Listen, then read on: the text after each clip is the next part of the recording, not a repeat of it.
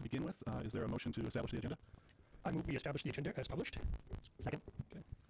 Any discussion? Okay, all in favor, say aye. Aye. Aye. Any opposed? Okay. Superintendent, would you like to make some recognitions? Certainly. As you may know, a Lake Ridge third grade student passed away this week after a very courageous battle with leukemia. Many of you followed his journey and supported his family over the past couple of years, including the K-Kids Drive referenced in tonight's fundamental report that raised funds for cancer research in his honor. So let us please observe a moment of silence in his memory and in honor of his family as well.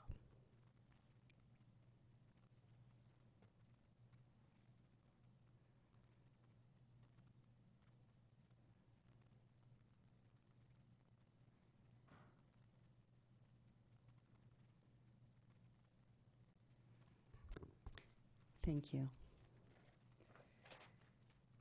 We have some recognitions this evening as well.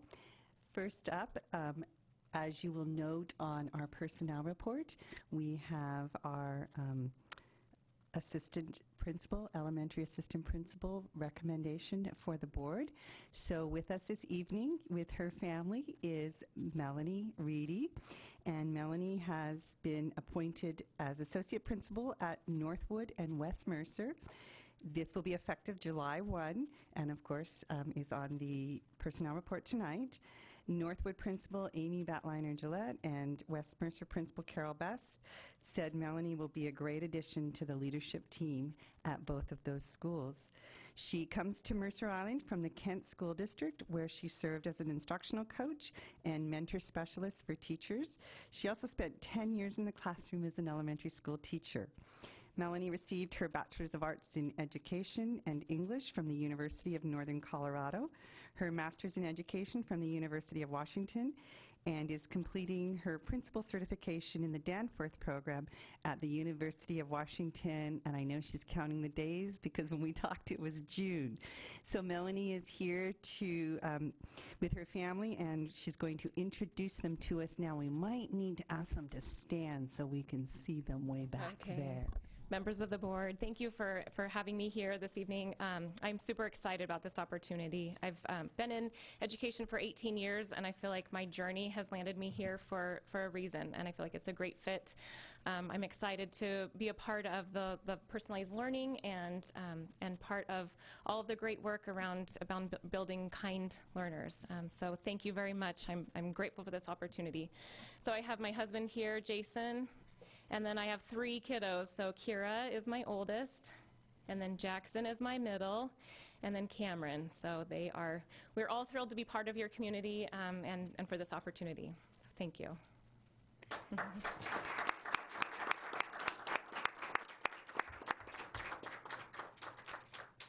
Welcome to the Mercer Island family, Melanie.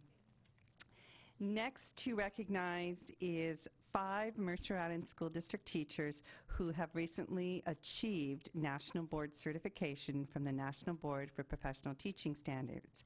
There are now 48 National Board certified teachers in the district. I would like the teachers to stand as we say their name, and then we will have them come forward. So, Jana Dash from Islander Middle School, who has received her board certification in school counseling, early childhood, and young adult. Brian Hemsch from Mercer Island High School. And Brian has received his certification in science, adolescence, and young adult. Drury Klein from Islander Middle School. Also school counseling, early childhood to young adult. Carissa Murphy. Carissa is at Lake Ridge Elementary and has received her National Board certification in music, early and middle childhood. And from Northwood Elementary, Nina Neerman. And Nina has received her national boards in, she's actually our PLP teacher, but has received her board certification as a generalist in early childhood. And Peggy is here as well. Peggy Aguilar, our Spanish teacher at MIHS, who's helped with the new National Board Certified Teachers. So thank you, Peggy, in helping them to all achieve this. So these teachers join a growing community of board-certified teachers now, more than 118,000 strong across all 50 states. And this year's new board-certified teachers are the first certified under the redesigned assessment, developed to be more flexible and accessible for teachers. The certification consists of 4 components: an assessment of the content knowledge, a portfolio showing work students have done and the teacher's feedback to the student, 2 videos of the teachers in the classroom, so they still have the videos in there, showing lessons taught and the interaction with and among students, a portfolio of reflective work, what the teacher does outside the classroom that translates into the classroom. And the last 3 components are assessed by a national panel of peers. Numbers released by the National Board for Professional Teaching Standards show that Washington has the most new National Board certified teachers of any state, with 1,434, and the total number of 10,135 National Board certified teachers in Washington is 3rd in the country overall. So welcome to an elite pool of National Board certified teachers. Congratulations to each of you. And we would love to have you come up here and stand behind the board, all 5 of you. And Peggy, if you could join them as well. I'd be remiss in not doing a photo op for our communications department. So come on up, please.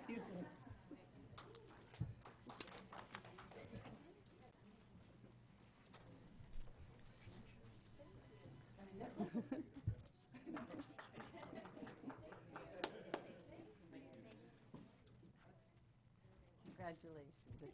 It is a big accomplishment.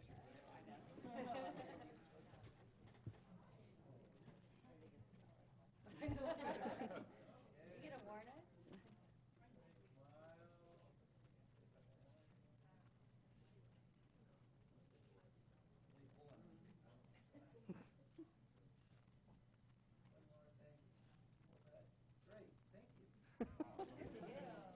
Congratulations, you guys.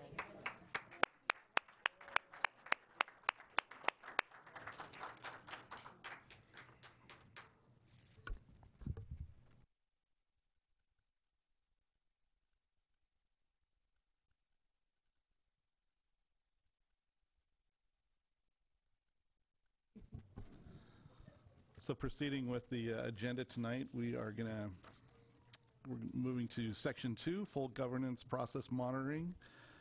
Subject A, Board Policy 2020, Fundamental 5, 21st Century Thinking Skills. Donna, would you like to take it from here? Actually, I am going to turn it over to Fred and team, who are going to make their way to the tables for the presentation for Fundamental 5, 21st Century Thinking Skills.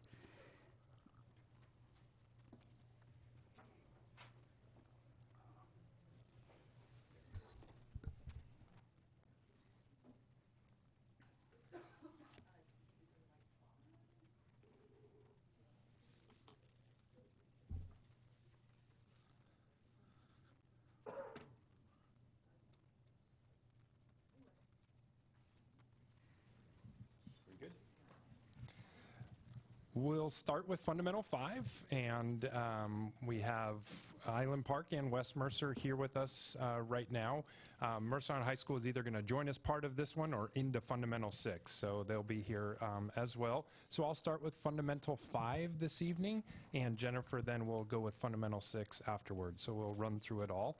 As a reminder to everyone following along at home or in the public, our 5th fundamental: cultivate and foster thinking and process skills such as analytical and critical thinking, cross-discipline thinking, creativity, innovation, leadership, collaboration, communication, problem solving, and information and technology literacy in curriculum design.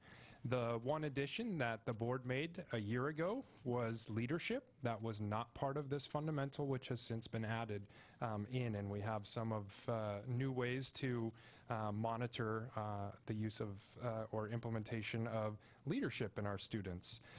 So this is the 5th full report on Fundamental 5, and I just wanted to highlight a couple of items, really with respect to the quantitative indicators. First, to capture leadership, 2 of the educational effectiveness survey questions were added to this year's survey. Students are involved in decisions about things that affect them in the school, and in class we often work with other students to solve a problem. So in tonight's report, you can see that's been broken out by our elementary students and then our secondary students. Something else that's important to point out, and this is a global change for the Educational Effectiveness Survey as a whole. So all of our reports from this point going forward that use the Educational Effectiveness Survey, we need to be aware of the change that they made. In your packet tonight, board members, there's a dark line separating 16-17 and 17-18, and we'll put that into future board reports as well, just as a reminder for all of us that there's a change in the metric. And as I put in to the board report tonight, it really will have a change, particularly for responses that have traditionally or historically had many people who just chose not to answer or had the NA and not applicable.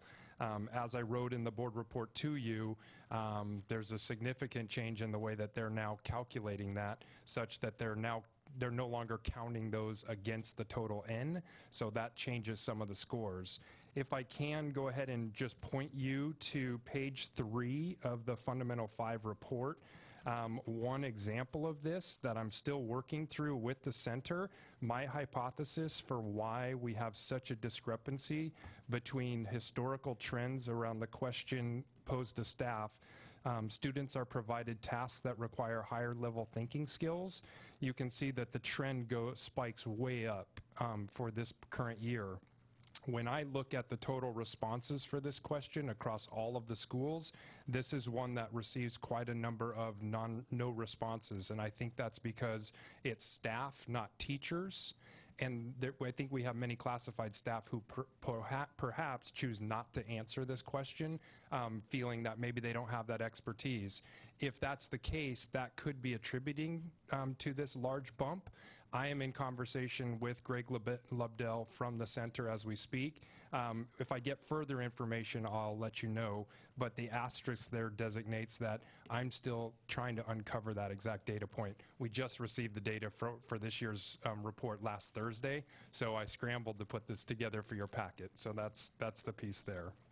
Any questions on that change from the center? Just, and it may have been in here, are they tracking something, an additional indicator to get that calculation, or is they're just processing it differently? And if they're processing it differently, could we ask them to go back and normalize the data so that we don't have to have that solid line? Is that a possibility? It is a potential and a possibility. It will change other reports that we would get from them as well, so that might be a conversation for a future board conversation that you have. We're intrigued by the data that they're going to be giving to us because it will help us to better see what's going on, but it does change the historical nature of it. If that's something you want to talk about as a board and then give us direction, we can work with the center in a number of different ways. So I'll leave that up to you all. Yeah. So moving forward, in other areas of the report, from a quantitative standpoint, for the areas that didn't see the large spike, I think we have good news and bad news. The good news is our trend data seems to be fairly consistent over time, and it seems to be fairly high in many categories. The bad news is we're not seeing a lot of variation in the positive direction. Historical trends over time tend to hover within, 8 to 10 percentage points of one another over time, and we're looking, of course, at a 5-year trend. So I think that's something for us to consider as we think about, well, are we, what is the real focus and how do we move that needle as we move forward? The other pieces, of course, we don't have the historical data on this report for the leadership pieces. That's a new add this year. It is interesting when you look at the students when they're reporting that they feel involved in decisions at the school level.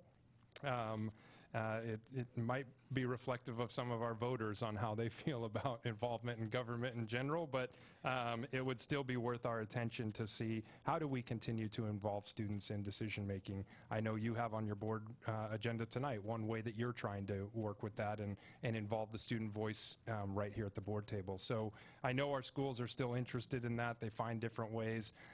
Maybe it will never be that every student feels like they're completely involved, but how do we move that needle a little bit? So now I'll leave it at that with the quantitative piece. Take any other questions with respect to the data that you're seeing, and then turn it over to the school teams. There seemed to be a drop, where we could ask the question of 3rd to 5th graders and then of secondary students. There did seem to be a drop between those two. Is that just cynicism as we age? We see that all the way across the board. Yeah. And when you look at even the top 8% of schools that the center kind of categorizes, of which we fall into as kind of a league of schools, they see it as well. I mean, that is a pretty traditional path where our elementary students are most optimistic, and then middle school followed by our high schoolers. We did add 3rd grade this year as well to the report. I think that's worth noting. We had traditionally just done 4th and 5th grade, but because we were doing the high cap review with this, we needed their voice. So 3rd graders were included for the first time in the EES survey this year as well. And we have to consider whether or not we want to continue with that or not in future years. So, we can continue to discuss that as well. Thank you. You're welcome.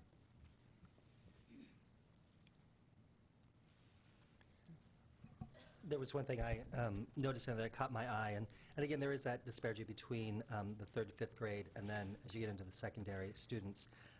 But the one that I kind of found sad was the question on, let's see, which page is that? Page 3.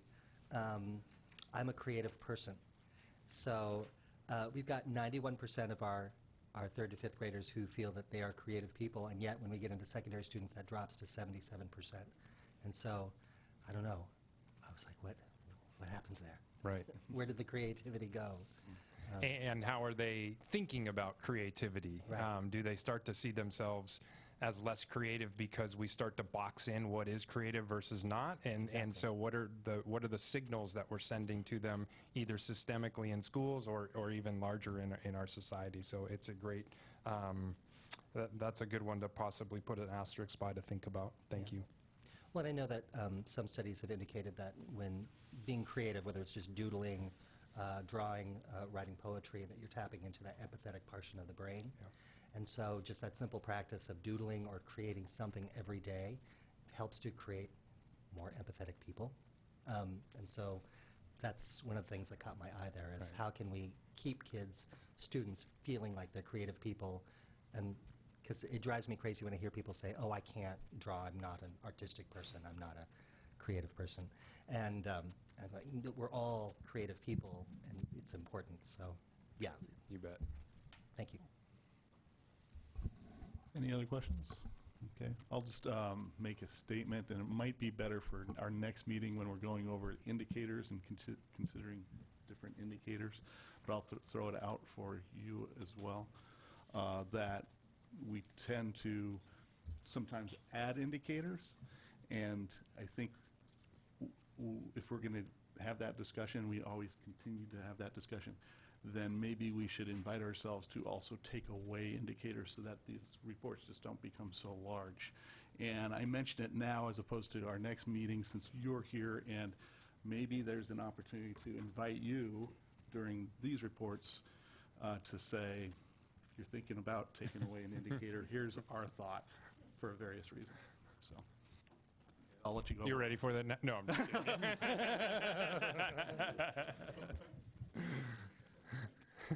Let me turn it over to the school teams who each kind of thought about one that they wanted to highlight tonight, and then we'll open it up on the qualitative as well. So who would like to start?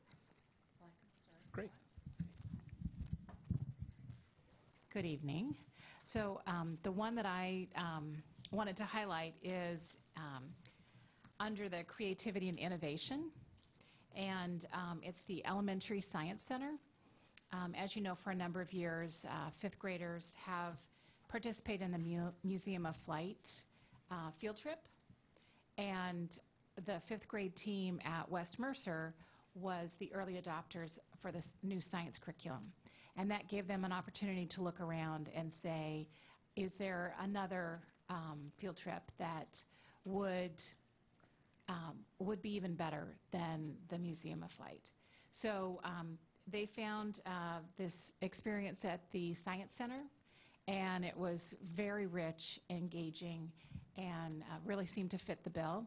So there was 3 different experiences that students participated in, and one was completely engineering focused. So, with a real lens for STEM, it was, a maker space where they're presented with a problem and some materials, and they needed to work together in a team to create a solution for that. Students loved it when we're very creatively engaged in a deep problem-solving experience. And then they had 2 other experiences where, again, it was based on the Common Core, the NGSS standards, the Next Generation Science Standards, that were about our solar system and life on another planet. And it was so exciting that we could find another experience that fit our new science curriculum that could possibly replace the Museum of Flight if that, decided to go forward. So just wanted to highlight that as a real success for our new science curriculum. Sure. Mine's kind of related. Good evening, everyone. So we've been, over the years, we've been doing this activity, and it just fits in perfectly with Theme 1, which is analytical and critical thinking, cross-discipline thinking, and problem solving. Over the years, our students have studied the mathematical artwork of M.C. Escher. There's a lot of math involved with a lot of art and dealing with perspective. But they've also invited Ellen Hochberg, who's a local artist who does, I think, at West Mercer, runs an art camp every year to come in for a few weeks. She works with the 5th graders on a unit she calls Leonardo da Vinci Artist Scientist in Residence project. And it's through an MISF grant. And she comes dressed as someone from 17th century, I believe. Is that Leonardo's time? 17th century. And they spend a couple weeks just studying nature and writing in journals and observing, which was a big thing with Leonardo. And then conducting some experiments, and the project culminates in teams. They design flying machines similar to those that Leonardo would have sketched and put together out of balsa wood and tissue paper, and they study ratios, and they look at the human body and the ratios of the length of the body and the arms, and then the relationship of bird wings and the bird bodies. And they are just amazing, the creativity and the different flying machines that end up hanging from the ceiling. But again, the part of the beauty of this project is the collaborative piece where they're working in teams, conducting experiments, trying out different models, and then finally putting something together. So we look forward to continuing to do that if it fits in with science. If. Good evening.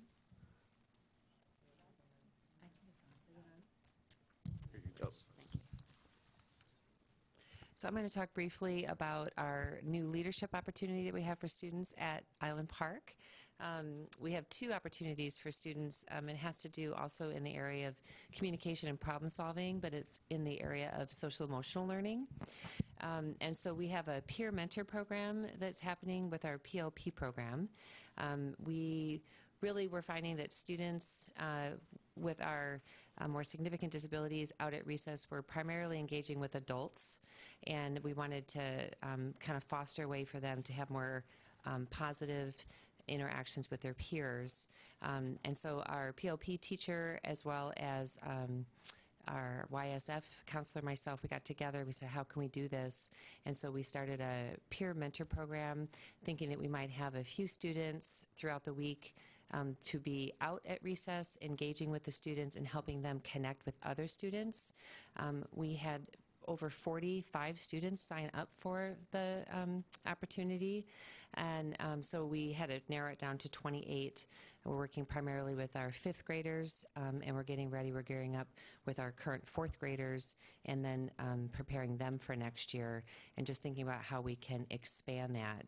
So now, I mean, our POP program has always been very central to Island Park, but I really feel that this is just an opportunity again that has really flourished. And highlights the the empathetic nature and compassionate nature of our students, and gives them an opportunity to grow that, and it's just part of our school culture. So we're really excited about that, and the kids are really excited about that. The other piece that we've done is we have a recess mentor program. And that was new this year. It came out of, again, social-emotional needs for particularly our incoming kindergartners.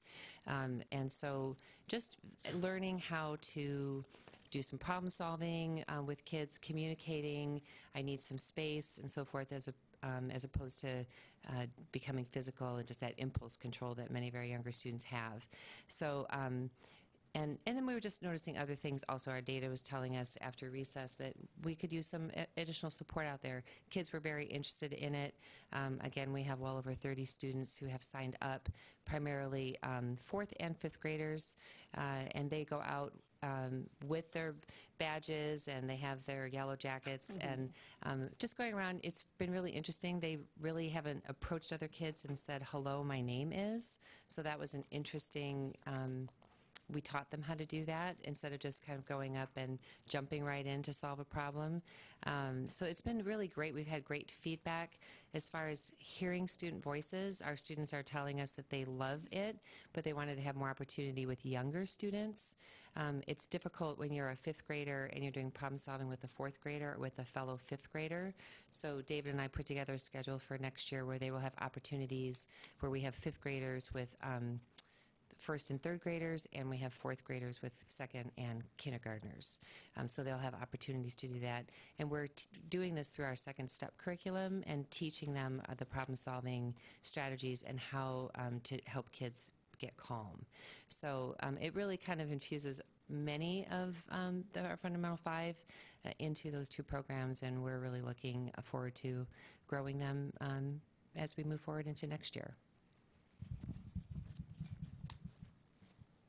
Good afternoon. I'd like to talk a little bit about the history of the yoga project, and this is something we've been working on, integrating diversity and equity all through the curriculum. And so our PE teachers decided to take the yoga that they've been doing, and by the way, that's a very popular PE course at Mercer Islands High School. We started it about 4 years ago. And what they did is on the research project, they each student had to do a report out to their peers about the history of yoga in different aspects of it. And then today I was actually in one of the classes and was had a chance to watch the class, and 2 of the students were leading the class in some of the work that they've been studying, and that's that whole teacher leadership of also developing the skills of our students to take charge of their lesson. And so it was a very interesting lesson to watch the students leading, and they actually were very disciplined with each other, I think more so than they are with the teacher. So it was nice to be able to see them leading that and integrating in the history of yoga, and also looking at where it comes from and why it was all founded. So thank you for...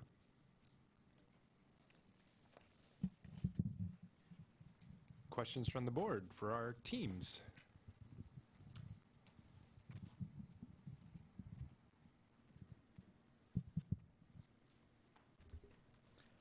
So in the high school, I really liked, I think we discussed the science Olympiad before, and we were wondering, do our kids ever participate in any science fairs? And I see we've done really well in science fairs, and I love that addition. Do you want to comment on that? So this is the first year. We had a science club, and we wanted to change the focus of that club.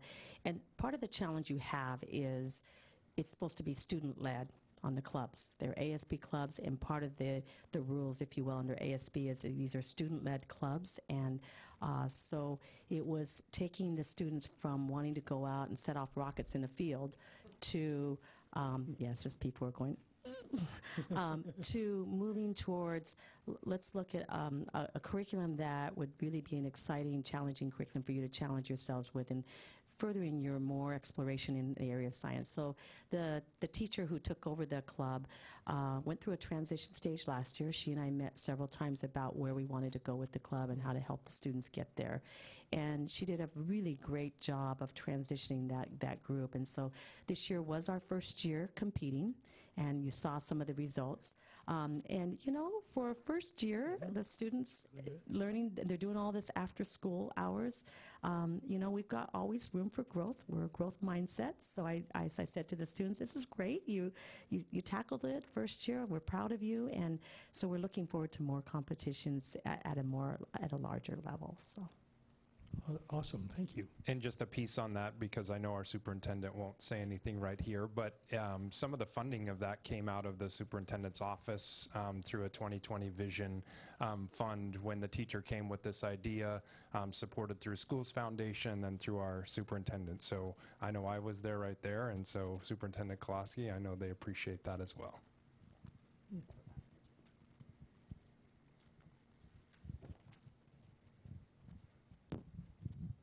I don't have any questions. I just want to let you all know that this is so far my favorite part of being on the board. Learning, and I mean in terms of learning and learning from you all what is happening in all of our classrooms and then outside the classrooms.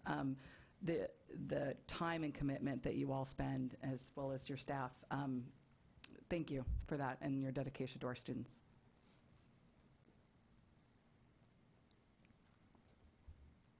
I'll just add one more thing. I actually love all the innovation in here. The lunchtime library learning struck me too is really, really interesting and really cool. I know there have been other lunchtime courses being done in the high school that by different teachers, and they're very, very creative, very interesting. I want to go back to high school, so it's pretty neat. Food brings them to the table. Yeah, see, that's right. They've been learning a lot about fake news and some other topics that have been topics of interest.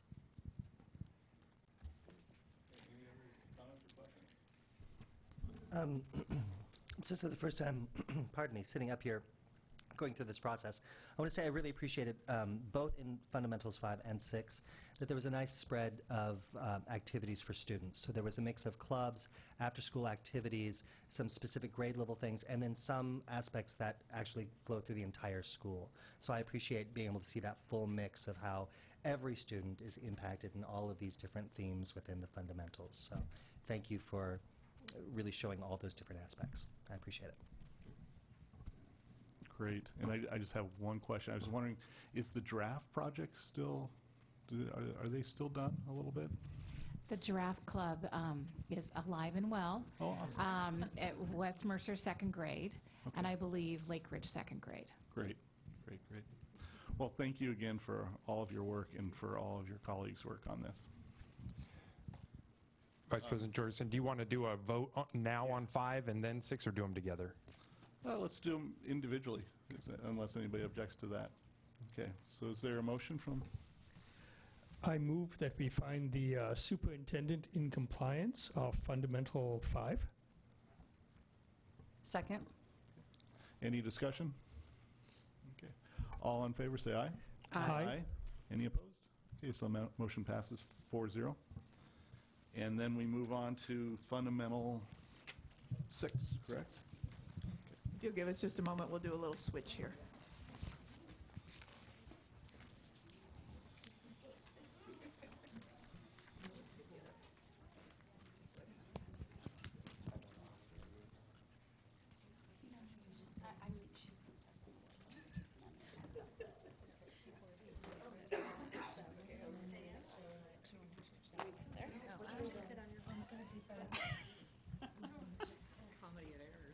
The music hasn't stopped. I know.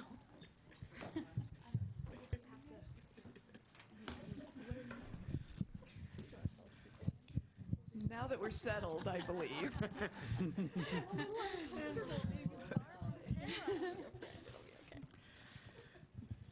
Fundamental 6 where we cultivate global awareness and understanding of real-world problems, issues, concerns, commonalities, differences, and interdependence is really a hallmark of the district in terms of the fact that we do understand we live in a global world and that we need to be preparing our students for that experience.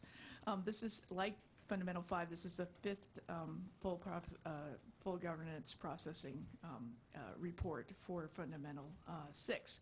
So I just want to highlight a few things about in the quantitative area, and then we'll let the school speak to things going on in their school buildings. There is no EES data in Fundamental 6, so there's no dark line and moving forward. But we compile a number of pieces of data around who's taking world languages and who's taking some coursework. What I realize is missing from this is many of the students at the elementary level receive social studies and or integrated theme unit around global studies. We don't put it in here because everybody gets it, right? So it isn't a choice that a child's making. It's something that we intentionally do in the coursework. Of note is that students really do take advantage of opportunities within the coursework, especially secondary. We did see a decrease for some reason, we don't know, in 7th and 8th grade world languages. It's just something we'll watch. At this point in time, it's not a trend. 1 point doesn't make a trend, but it is something that we need to watch. And then the idea being is that the class of 2019 is the first class that has to have 2 years of world language for graduation purposes. So it'll be interesting to see as a number of initiatives kind of coalesce. So there's that graduation requirement. There's the fact that we're bringing 6th grade Spanish back into the schedule as an option for 6th graders. And those two items, as well as the elementary Spanish program, it'll be interesting to see over the next 3 to 5 years how that changes our look.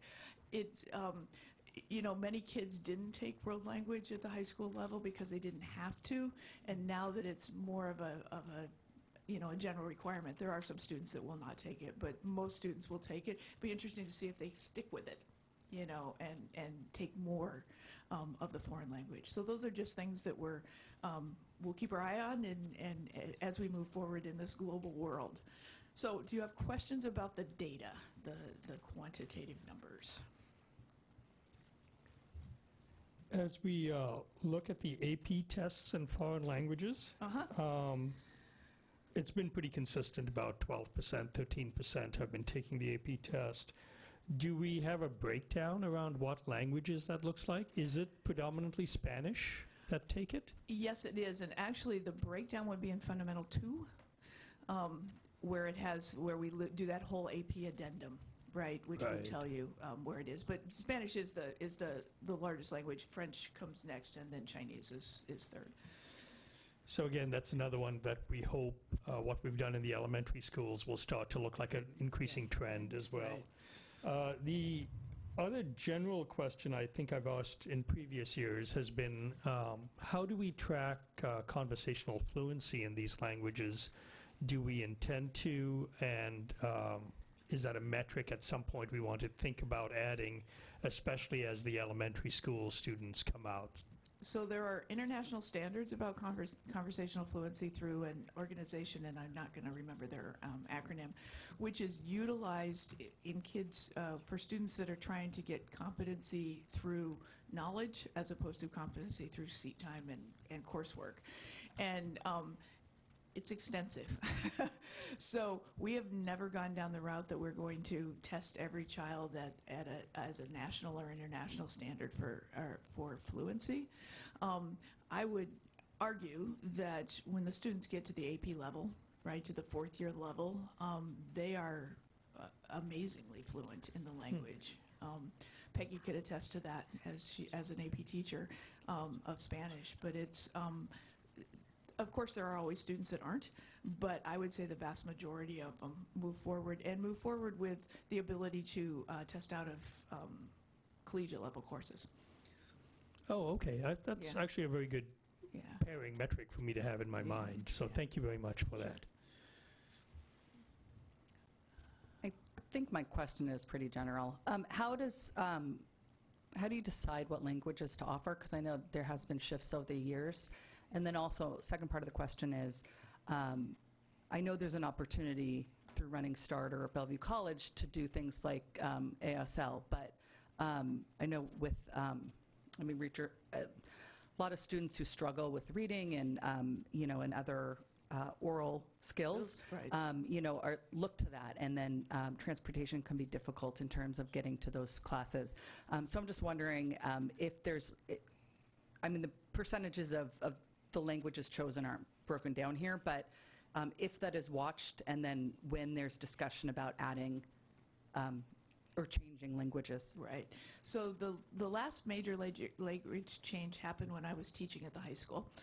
So a number of years ago, we used to offer Spanish, French, and German, and the decision was made thinking about a global society to bring in an Asian language. And there was a pretty extensive review that was done in relationship to should it be Japanese or Chinese or Korean. And Mandarin Chinese was ultimately the decision that was made by that group. So they phased out German and brought in Mandarin Chinese, right?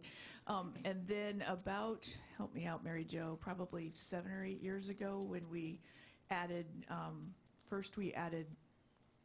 yeah, go. Yeah. So we only had Spanish at the middle school for several years, and I think you're right. 6 or 7 years ago, we brought in French. Well, when we moved out sixth grades, we used to have Spanish in sixth grade, and then that went away, and then we brought in French, and then we brought in Chinese. So French has been there maybe 6 years, and Chinese maybe 5 years. And we picked those because they mirrored what happened at the high school, so growing that. As far as adding a language, as you can imagine, a master schedule is pretty complicated, right? And I mean, to be perfectly honest with you, you need to make sure that you have somebody that can teach the language. There was a movement at one point in time to bring in Arabic, and there's literally no Arabic teachers.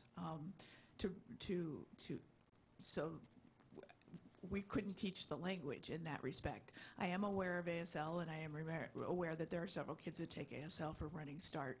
Some of the students that you are talking about actually will not take a world language. They'll go a personal pathway, which is an alternate route to graduation, and would not even need to have the world language in order to graduate. As far as I know, that there's no movement right now to add a language. Fred can correct me if I'm wrong. No. Yeah. Has that question been asked in terms of a survey, whether to middle school or high school students? If this was offered, would you take it? No, the last survey we did was through the middle school about making sure that there was sufficient interest in French and Chinese. And the other survey would be the one that was conducted with parents when we were considering the elementary program. So we had a district-wide survey around there giving folks choices around what language they thought. Spanish was the overwhelming one at that time, but we could go back and look at some of that data or whatnot. Out of curiosity, just clarification, was the question around adding ASL as a peer to the other languages? Is that what you were getting to? Yes, it's considered a world language. Yeah. I mean, I certainly would. Correct. It would count towards graduation and actually count towards college admission. Yeah. So I see. So that question, is ASL on the horizon at all, that we could add it as a peer, and has that been considered? We have not considered that. For the small number of kids that question it, we send them off to Bellevue, or actually Seattle Central has got the interpreter program, so that's the place to go. But it's really considered, it's not a first-class option. They have to go down the personal pathway to ask for it. Is that right? But we could make it a first-class option. No, it's a first-class option if they go Running Start. Then it becomes just they take world language just like everybody else. The personal pathway would be if they didn't take a language at all, no matter here or on our campus or in Running Start. Okay, thank you. Any other questions? I'll throw one out, but Brian, do you have a question? No? Okay. I was curious how difficult it was to work back in sixth grade Spanish, and this may be a two-part question. So how difficult it was to work that back in and what you had to kind of give up, because it's always kind of a give up, possibly. And now I forgot what the second part was. Just hang on just for a second here. Oh, and I guess the question is, if you have a middle school student that is in music, that continues to, have one elective all the way through, do they have, I'm not familiar with the amount of electives they have, do they have the ability to do Spanish and continue the work that they may have done through K through 5? Yes, that's the easiest of the two questions, so thanks for that one. Yes, so our sixth graders have limited choice, but this year they do have two choices, and a music choice or a fine arts choice is one of them, and then language or tech was the other choice. So what we gave up, in a sense, was a forced tech rotation, so our kids go through health, PE, and then a third trimester has been tech. And actually both Spanish and tech are in flux at this point, because this is a one-year Band-Aid for what we need to build in order to really address the kids coming from the elementary school. So because the kids that will join us next year have had 40 minutes of Spanish once a week for 2 years, as we're thinking about the program, we don't see them as coming in and being able to jump into a Spanish 1 class, but in a few years we do think they will be able to, potentially. So we're going to need to shift how we do language at the middle school in the coming years and make sure that there's flexibility. So a sixth grader could take Spanish 1, maybe they could take Spanish 2.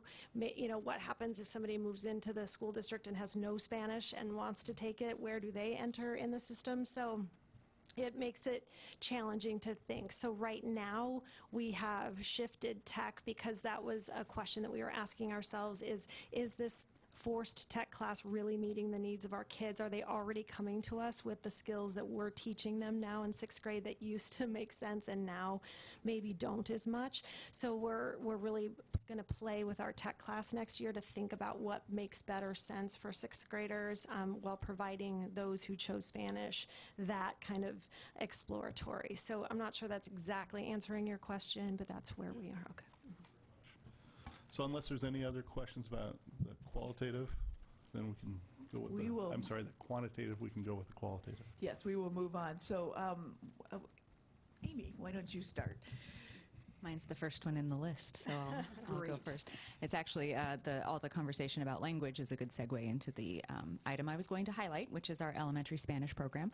We are in our second year of implementation, and over the course of that time, our teachers have worked very collaboratively across the school buildings to grow and develop that curriculum. And then as kids have had exposure the first year, then what can they change and tweak to make it different as they move through the grades? The bulk of their instructional time is spent in more of an immersive environment where the Spanish teacher is speaking in Spanish. We frequently go into the classrooms and they might start off with a little English and then they turn on their Spanish brain, and then at the end of the class they turn off their Spanish brain again. So the kids spend a good deal of their time really doing some linguistic problem solving, trying to figure out what the teacher is teaching them. And of course the teachers use all sorts of multimedia tools and various ways to help students access the language. It really is a focus on developing that language alongside the global appreciation of the different cultures who are Spanish-speaking cultures. And so they do a nice job of balancing both the development of language and the learning about the different global, different countries, different global cultures that are a part of that. And through that, they're really developing in kids that welcoming and understanding approach to that which might be different from my own culture.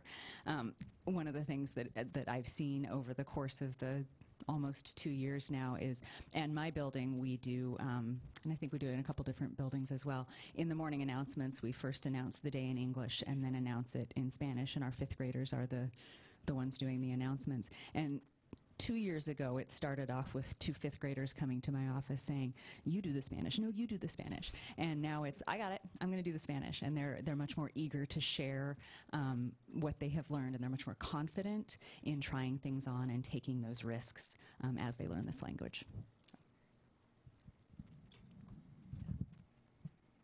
Okay, so thank you for the segue about taking risks and jumping out of your comfort zone. So I'm going to skip down a little bit and talk about the 5th grade Islandwood camp that all of our 5th graders are going to now, and how it really captures a little bit of both themes under this fundamental about the global awareness, kind of our place in this world and our ripple effects on and the impact we can have in this world, and then just using that creative thought, innovation to solve global problems and innovate, and then the interdependence of all of us. So this is the first year that all of the elementaries went to Islandwood, not at the same time, but we did all get to go, even if it was middle of January, but it was wonderful. So I went and I got to stay for 2 nights, so I got to experience it firsthand over on Bainbridge Island. So the program over there really focuses on combining environmental science, green technology, innovation, engineering to solve, innovation to solve environmental problems and solutions. And each group is led by University of Washington graduate students, and they came from all different backgrounds. They came from environmental science. Some of them want to be teachers someday. Even global studies was out there with us, and each leader develops their own program for the students. So it's a very unique experience for each group of kids. They got to step outside of their comfort zones, get their hands dirty, feet wet, to really jump in hands-on trying to solve these problems. And it really, again, focused on using the science and technology and studying the interdependence of, our actions really have ripple effects all over, and I just think, again, stepping out of the comfort zone gives kids the experience that my world may not be the only world that's out there, and my actions in that world might have greater consequences, and I can also use the skills that I've learned to have a positive effect beyond just my local community, but also to my global community. So, yeah, questions? Middle school? Yeah. So I was just going to spotlight the artist in residence in our orchestra program. So Vicki White-Miltoon, in working with her Team O parent group that supports orchestra, found this mariachi band that came in and performed and worked with our orchestra program. And I had the opportunity to sit in and experience it with them. And it was just so phenomenal to see these amazing players interacting with our kids, showing them their instruments. The kids got to touch and feel and ask questions, and they were making connections between what the instruments were that they were playing with the instruments, the orchestra instruments. They were talking about how the European influence in South America and Mexico, Central America, and really thinking about the influence of African culture on them as well, and talking about the integration. Just having the opportunity to listen to the talent and understand the history of where everything came from was a really phenomenal experience, and I think really opened our kids' minds about how music has such a giant impact on culture and tradition beyond the United States. It was just a really fabulous opportunity for our kids, and a PTSA MISF grant. So thank you to those wonderful supporters as well.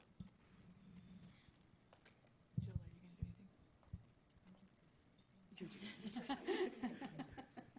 anything? Questions about the qualitative?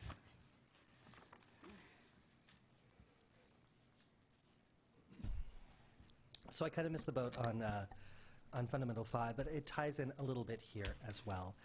The question is, we look at critical thinking with our students, and I was listening to a podcast recently where they were talking about critical thinking and how important it is, especially in our current climate.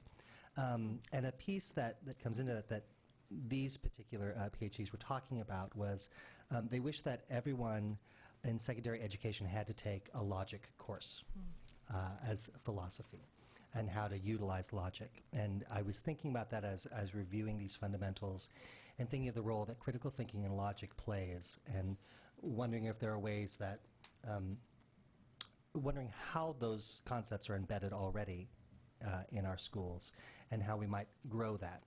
Because I think, at least for me, that's a really pressing issue right now in our communities, is that ability to use logic and critical thinking to make sense of the world around us. And so I think that'd be really important for our kids. But outside of that, I wanted to take a moment to thank you all so much who presented on Fundamental 5 and Fundamental 6. These packets are huge. And the work that you must put into it to present these on a regular basis for the board. I want to express my appreciation for that. And for anyone who's watching or observing, I encourage them to go into the board packet and to actually read through all of the information, the pages and pages and pages that are put here for us to go through. And so it is Teacher Appreciation Week, and so I'm showing my absolute appreciation to all of you for being here, taking the time to present this year after year to us, and really breaking up this data and letting us understand what's happening in the schools. So thank you so much.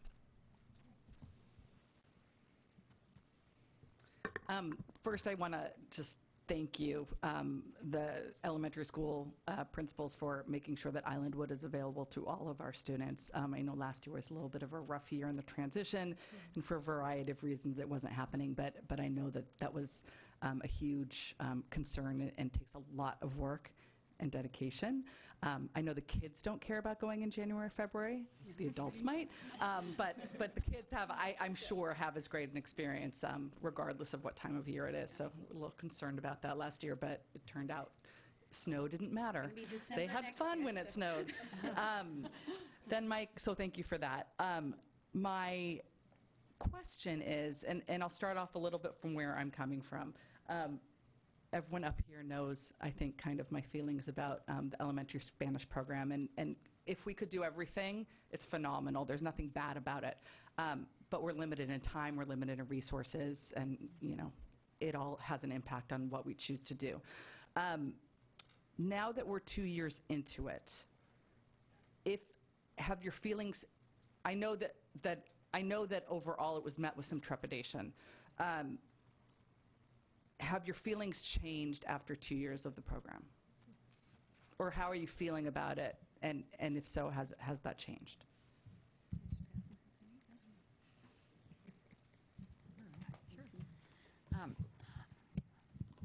I mean, I guess everybody's probably coming at it from a different initial feeling.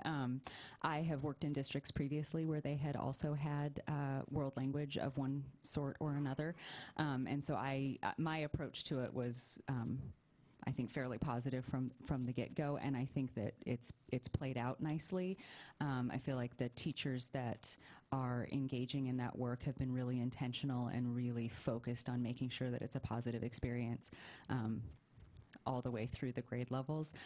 So at least from my perspective, I think it's been a good addition to the program, and I think that it's got some really positives to give to our kids as they move through the grades. Jill, you've been here for 2 years. So I think that, you know, when we talk about, or when Heidi was talking about kind of that global awareness, I think that really has been very powerful in terms of kids knowing where they are in the world and that there are other people that occupy this earth besides themselves. So I think that it's been exceptionally positive. And as Amy said, at Northwood, having kids, you know, be reticent in the beginning from speaking over the microphone into all the classrooms to really, you know, first come, first served, I'm the one that's going to be doing it, I think has been a huge evolution. And then two, spreading out and looking at those cultures through the bulletin boards that are hanging in our hallways. They're colorful, they're inviting, they're student generated after the teacher gets the country map up. And so just having that out there so that the kids are aware that there are other places and being able to locate that on a map, I think it's been exceptionally positive. And I would echo both of their sentiments. I honestly, I don't know your feelings about it. You know, I've picked up bits and pieces in my 8 or so months here, but I agree with what both of you said, and I also think, when I think about placing kids in the global context, we often, as human beings, make assumptions about the other people across the table from us when we're working with other societies politically or making business deals, that kind of thing. We make assumptions based on language, and it's very easy for students to kind of naturally make an assumption that somebody is less intelligent or less competent if they're speaking in broken English. Does that make sense to anybody else? So I think this gives them the opportunity to put themselves in somebody else's shoes that's coming from a different background, a different culture. Language is very representative of every part of how we move through society, right? And I think about that, stepping outside your comfort zone and putting yourself in somebody else's shoes or the other person's shoes. And it's hard to do that with elementary students really, really well. And I think our Spanish program gives them that opportunity. I also want to say that I've been very impressed with our Spanish language teachers and the work that they're doing amongst themselves. My Spanish teacher, Matt, has shared the progression of the standards. I don't know the group that you were speaking of as well, and they're really looking at where do we need to start so that we can grow these kids and hand them off to the middle school and then high school and then a global society that they're going to have to move in. And they've been very intentional and strategic in building the program towards that end. So for those reasons, right now I'm on board. I think but I know we're always struggling to find those instructional minutes and prioritize what's most important now. So I respect the discourse about it as well. So. And I really appreciate the information. I'm not in the classroom, and it's just looking at the big picture from the outside. So thank you very much for your feedback. And I think we have an opportunity next year. We go into our third year, and we will have an opportunity to talk to the middle school about what skills those students are actually coming in with, and are we even hitting the right marks in terms of what we're setting out to accomplish. I know that having gone to Connecticut twice to see the elementary program that we used as a model, we're certainly not doing their model because we've tried to make it our own, but we might be able to survey our students as well, especially our 3rd, 4th, and 5th graders next year who will have had it since their primary years at least, to get their perceptions of it. How is it impacting them as we go through? So we have an opportunity next year to really look at it. As you said, we can do anything, we can't do everything, and is this something that we should continue to spend those resources towards, or do we move in a different direction? But let's get some information. So. I know in the Spanish program for elementary kids, our teachers have been working on the curriculum themselves as a collaborative team. Have we been able to get external curriculum or third-party curriculum for it? We, when we purchased the initial curriculum, we actually purchased what Sponge had produced, which was the program that continues to operate before and after school. And a piece of that was always, we knew we would never adopt exactly what they had because their model is so different, but we also had 4 teachers that first year. Though not new to Spanish, they were new to this particular program, so they needed a jumping off point. I've seen the evolution now to this year, and now for next year, they're essentially, the skeleton of it will still be there, but they've essentially written their own curriculum now, and they've been on some release time thanks to our elementary schools, and then using professional development. But they've been actually using release time to write the curriculum.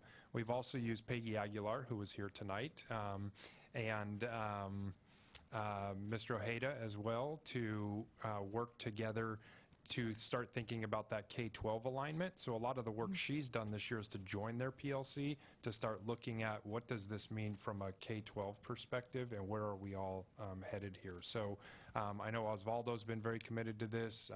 Peggy has, as well as those teachers.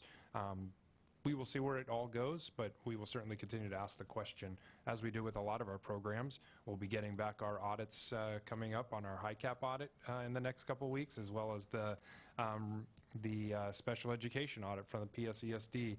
Those are continuous reviews that we put forward to try to see if what we're doing is really making a difference. Yeah, thank you very much. I think this is a hard journey we've started on, and I think we've got a really passionate group of teachers working on it and students on it. I'm glad we've got somebody who can bring back what's happened in Connecticut. I did Google that when we looked at this program. They've been doing it for about 50 years now. Yes. It's a pretty tremendous opportunity that's happened there, and people in the stores speak Spanish. They've got Spanish restaurants.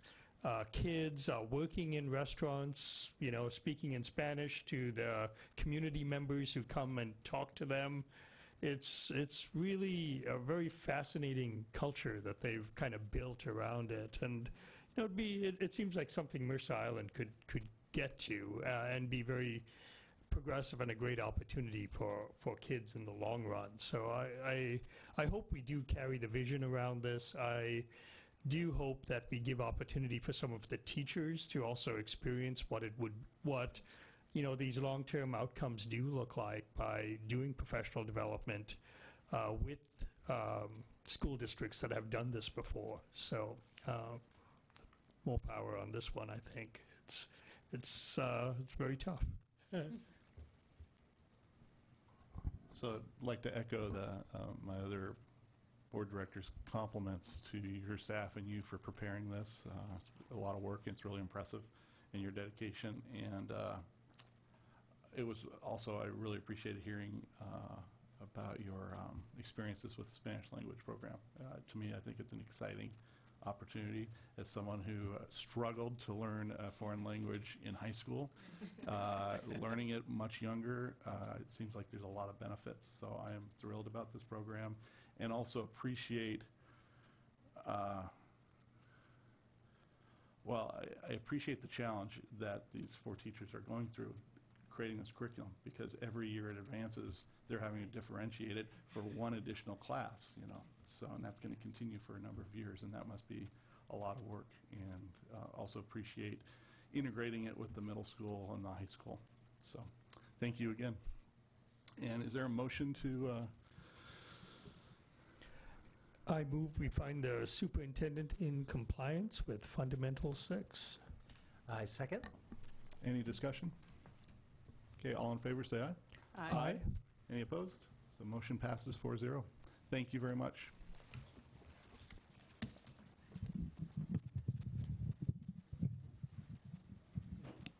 Sure.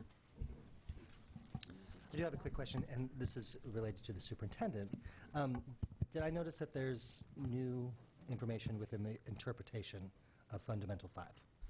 The only new information is regarding the fact that last May, the board added the word leadership to the description in Fundamental 5. So that component was then added within the themes for Fundamental 5 as well. So there is a description of leadership added into the interpretation, but that's the only change at this time. Okay.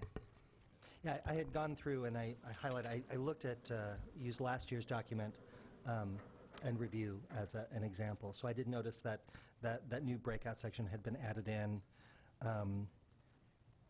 under, I guess that's for technology literacy students will. And then there were, looked like there's a couple extra paragraphs. I just wanted to point out that I appreciate that I see the interpretation expanding And yeah.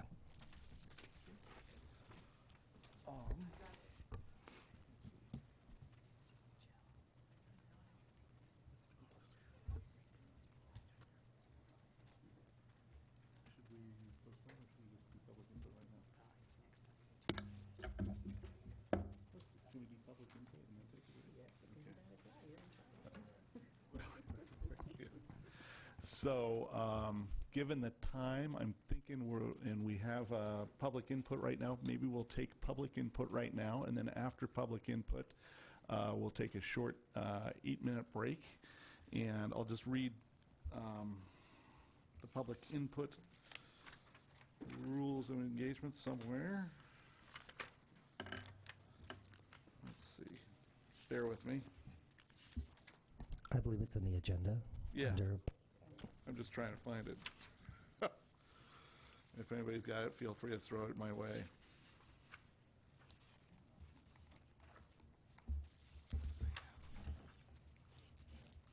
Got it. Thank you. Yes. So this meeting is a meeting of the board in public. If you would like to address the board on a particular issue, please limit your remarks to not more than 3 minutes. And the board may direct the superintendent to respond to issues expressed at a later date. Thank you. And So this is to the board. I just wanted to make sure that before I transition out from the Mercer Island School District, that I just express my gratitude at the deep honor that it has been to be a part of the leadership team with the Mercer Island School District. And I can't tell you, I didn't know when I started the journey. This was my first step in my admin piece. I had no idea what it would be like or what it would feel like, and it has far exceeded all of my hopes and dreams. This has been the only place that I ever would have wanted to start my journey. The leadership team here, the entire staff, regardless of what role they serve, the community, the parents, and the students have been amazing. And I really want to acknowledge truly more than anything is the leadership team, because I think that when you hire well, you have strength. And I think that you have done an exceptionally fine job of hiring well at all levels of your leadership team, not only in the public, when you see them here presenting all the things that they do for all the students that are in your community, but during those quiet spaces behind closed doors, I can tell you, because I get to listen. I have the honor and the privilege of listening to them, and they are always, always, always doing what's best by students. And I just think that it's important that you know that whether we're meeting as a leadership team, an instructional leadership team, whether I'm in my building, whether we're meeting as elementary principals, whether the middle school staff or the high school staff are there, you have hired incredibly well. You have people that are standing in front of your community, your students, and your teaching staff, and they have high expectations, and they are doing it with grace and compassion. So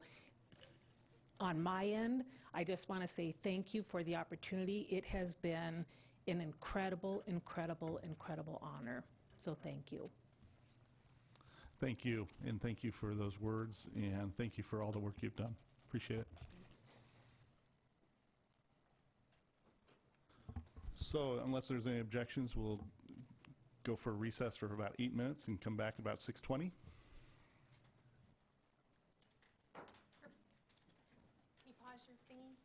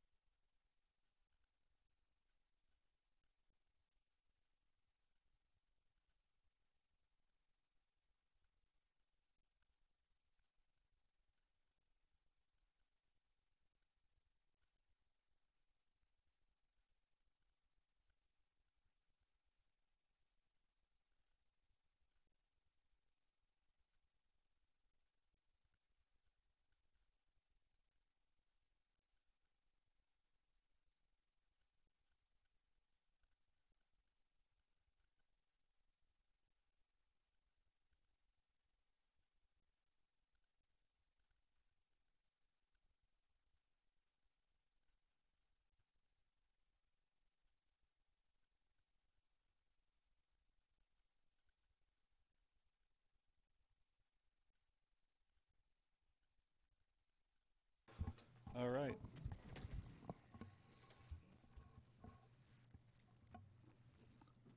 So we're reconvening after a short recess, and now we're moving to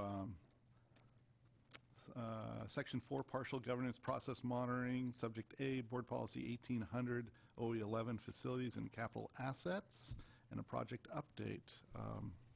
Superintendent. So we have Brandy here with always an exciting report for us, and this month is even more exciting because we get to talk about pipes. So she is going to tell us about the pool, among other projects that are ongoing right now. Brandy. Great. Thank you, Donna. The pool is really our main focus tonight, so I'll cruise through the other things pretty quickly. We're still on target to reconfigure the office at Island Park to make that a better connection with the new security entry that we put in. We are also looking at some options for the high school. Is there anything that you wanted to say on that, Donna? We're, as Brandy said, really just looking at options. We know that best practices are that single entry during instruction time, and the district's done great work for our elementaries. Our middle school with the new building is pretty functional with that as well. Our issue, of course, has been the high school. We've locked doors. We only have the one door, but there's still concerns because it's not visible at all. So we're working on a solution for that we have some initial plans. Great. So the big one I wanted to talk about tonight is Mary Waite Pool. As you're probably all aware, our pipelining project was very successful. We're getting a lot of mileage out of these photos because they actually look like what's on New Flow's website, but they're not. There are pipes. Things were in much worse condition, I think, actually, than we expected they would be. We were successful in lining all of the supply lines. We had a little issue in the drain lines and had to take a little bit different approach to that, and ended up keeping the pool closed for longer than we anticipated. We had all kind of had that in the back of our minds, that we didn't have a meet scheduled that week or anything, and if we needed to stay closed, we could. So it worked out fine. We actually were able to accomplish some other projects and then successfully complete the lining project. So it was huge. And the pictures that are shown there on the right, we also took advantage of the fact that we had to pull all those pipes apart in the mechanical room because we had to be able to connect to both ends. And so, you know, they were rusty, awful pipes that we went ahead and replaced. So really, we have a full new circulation system for the pool, short of a new filter. So very successful. And if you remember, we had talked before about how there's so much to be done in that building. And we didn't want to start into any of it until we knew we had a good, solid circulation system to the pool. So in the last couple months, hoping that this would all go well, we have been talking with the State Department of Enterprise Services as well as McKinstry about an ESPAC contract, or an Energy Services Performance contract with an ESCO Energy Services contractor, and have had them out and have looked at the pool and looked at the systems. And the real advantage to going this direction is that, as you're aware, we can only spend up to $100,000 a year on a building or a project before we have to publicly bid it. And we can GCCM a project, general contractor, construction manager, if it's over $1 million, but that's a very expensive approach. And so the state provides for this ESPAC contracting that lets you go in and do energy upgrades. And as it happens, that pool is all about consuming energy, right? Electricity and gas. And so all of the systems we need to replace, electrical panels, air handling units, boilers, the roof, the building envelope, those are all things that are eligible for this contract. We can also do a certain amount of non-energy improvements as long as we're doing them along with other things. Maybe the best part about this is that there's a lot of grant money available. And so in order to try and stretch that limited budget that we have, we want to pursue this ESCO process and see if we can get, potentially $500,000 or $750,000 in additional funding to put towards the improvements in the pool. So We are ready to start that piece. The first step in that is called an investment grade audit, or an IGA, and that allows us to identify a scope of work. It allows the contractor, McKinstry in this case, to do all of the energy calculations and prove what kind of savings there would be, which then allows us to apply for the grants. And so we're also able in this to stretch that work out over a couple of years, which is really key to this particular provider in the pool and our programs for the high school that happen there. So we feel like it's a really good approach that'll get us the biggest bang for our buck, for sure. So we'll start into that IGA and then come back to you with the findings of that and grant applications. A couple months. Any questions or concerns? Couple questions and comments. Number one, thanks for all the epoxy line coating work that was done. And it sounds like it was successful, so that was awesome and saved a lot of money down the road. As well as thank you for, I think 2 meetings ago, we were having a picture with a big check from PSE that I think you were probably very instrumental about, so thank you for doing that. Let's see.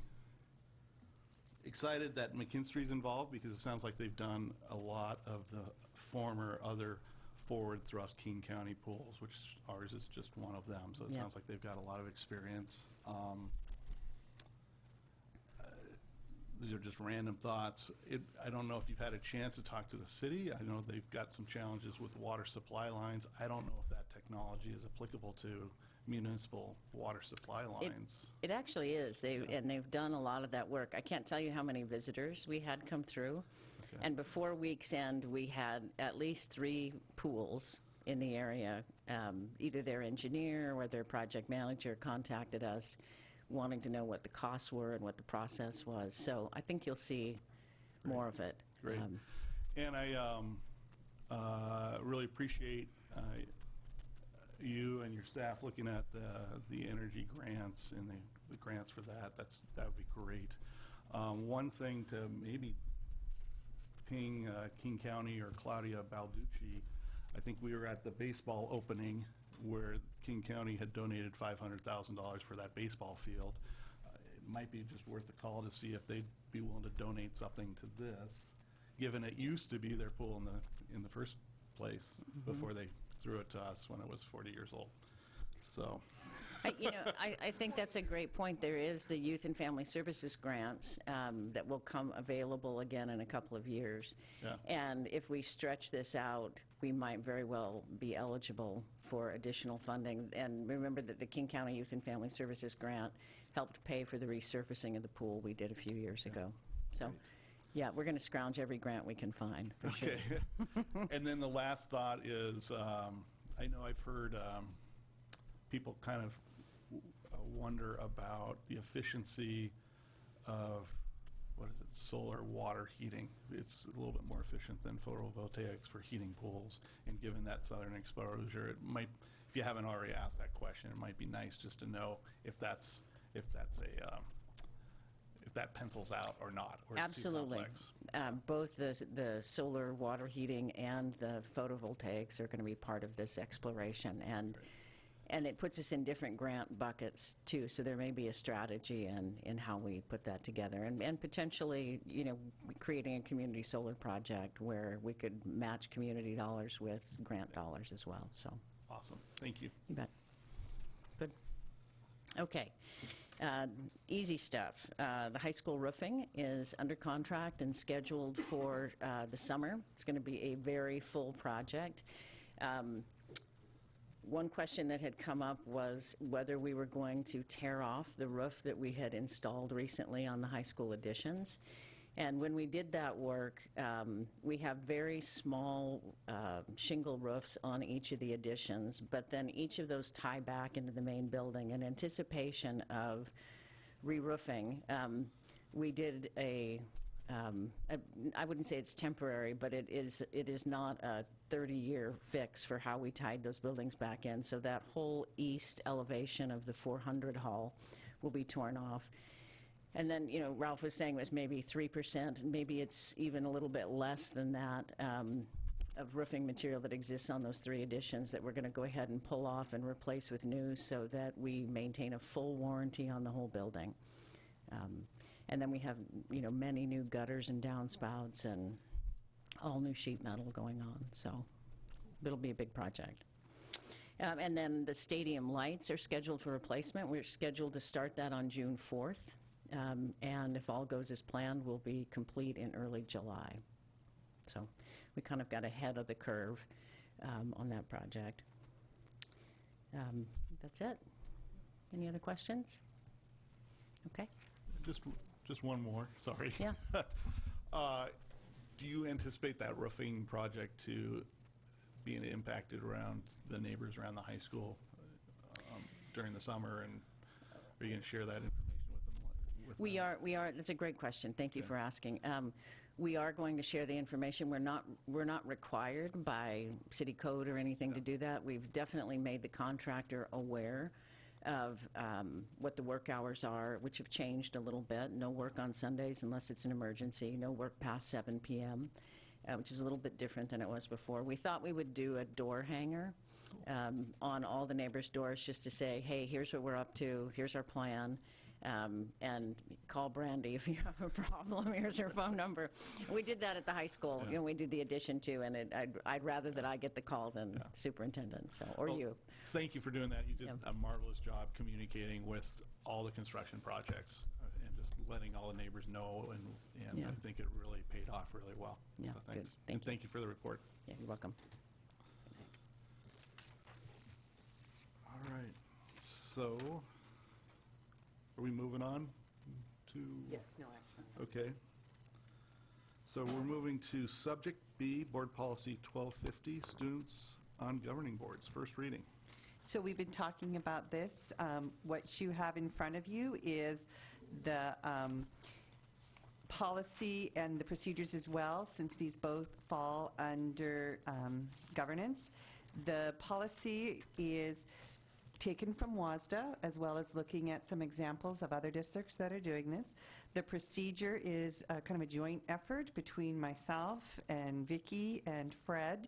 Vicki and I spent 2 sessions with high school students. We went in the first time and talked about the idea and gave them some samples of procedures and policies and applications and other things, and they had a lot of questions, and we answered as many of them as we could.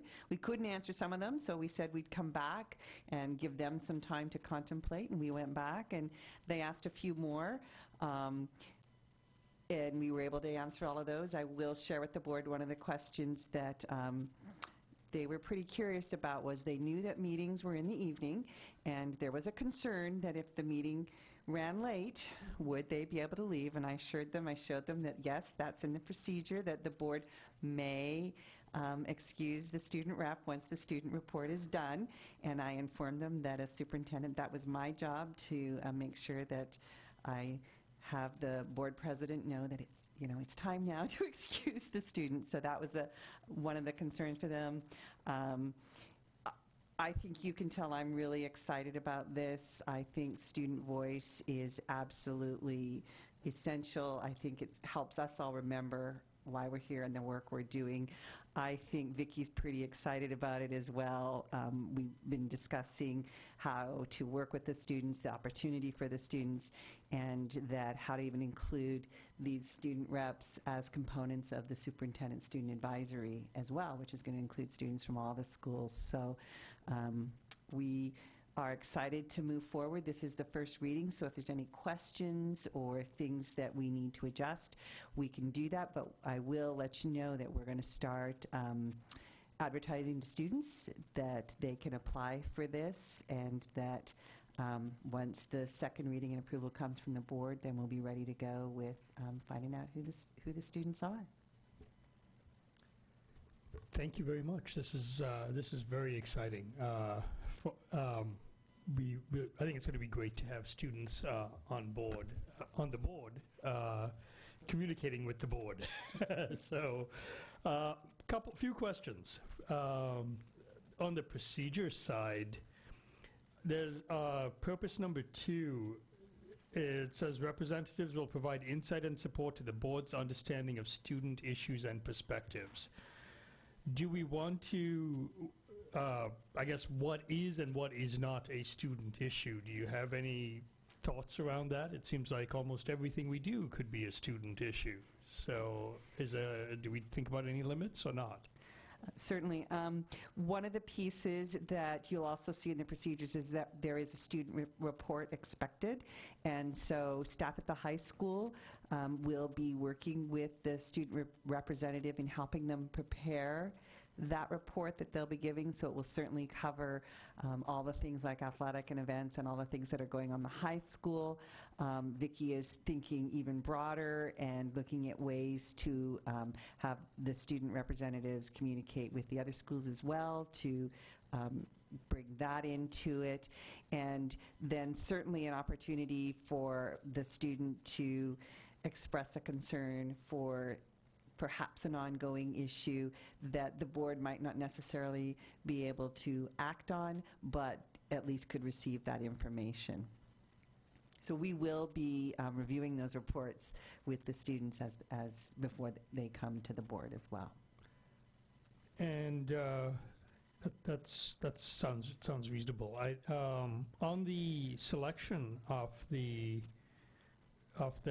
students, I'm curious, I think we later say removal, there was something about this student serves at the direction of the board, but on the selection, I'm curious, should the board president be involved in that at all or not? Currently, there is no board president involvement.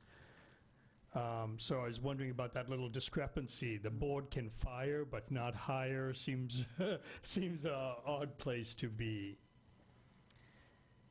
So in the removal piece, that is there as kind of a safety catch, but certainly that you have it there, but something you hope you never have to use. If there are concerns that either come from the board and or the superintendent as it's worded, so that way if the board would come through the superintendent to say have concerns for whatever reason. But the other thing we have to monitor is the same pieces that we monitor for students in other leadership roles, is what's their grade standing, what's their following the code of conduct. All of that will have to be monitored as well, which will be, I'll be in conference with the principal for that piece. So that's why we have and or superintendent on the removal piece. I guess I'm okay with the removal. I don't have a concern with that. It's just that the board is a part of the removal process if we ever get to that point.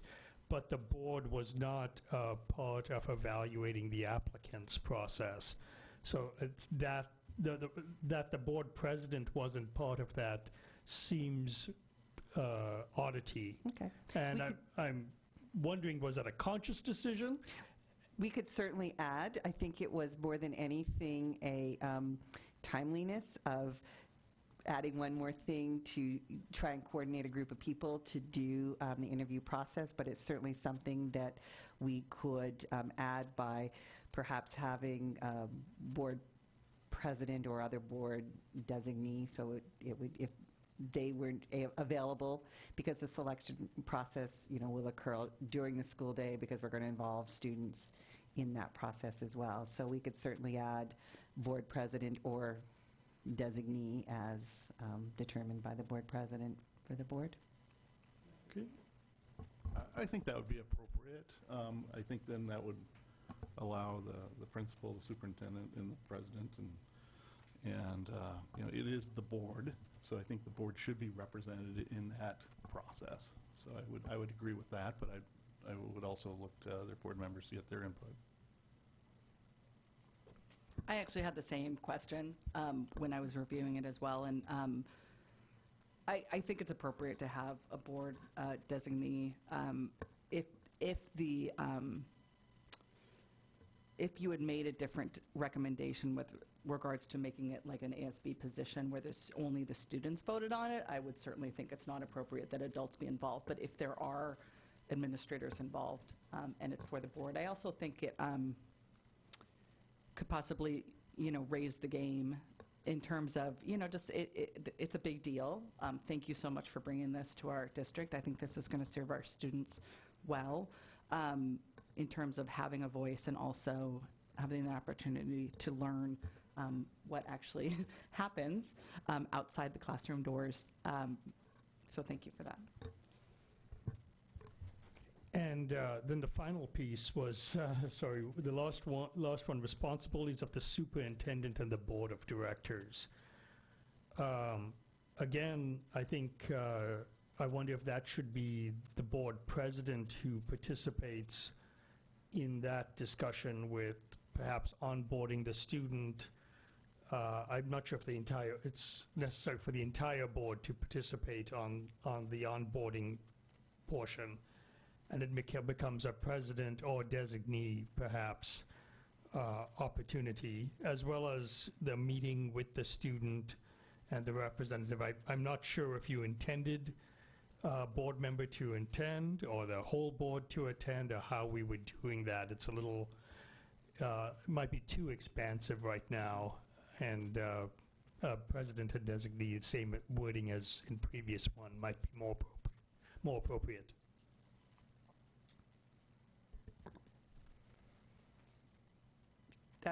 That shouldn't be an issue for the onboarding piece. So you're referencing on the number 2? Is that what you're thinking? Well, the title of that whole subsection, the is responsibilities of the superintendent and board of directors. And then the superintendent and the board will act as an advisor, meet with the student representative, and assess the student representative and plan the future. So it's unclear if in those 3 activities it's the entire board participating in it, or it should be just one member, and it might be sufficient to have one member. So perhaps use the same language, board president and or designee, so it's one member of the board. Yes, to help streamline all this. Thank you. I'm reading number 1 different. In terms of establishing, I think the high school principal is the appropriate person to be the advisor for the student representative. Obviously, if they then have an issue they want to bring to the entire board, they can do so at a meeting.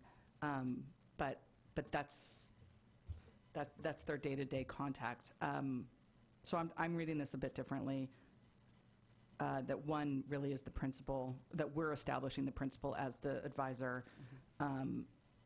That we certainly would want to meet with them at the beginning of the school year, as they should get to know all of us, outside of a less formal meeting setting.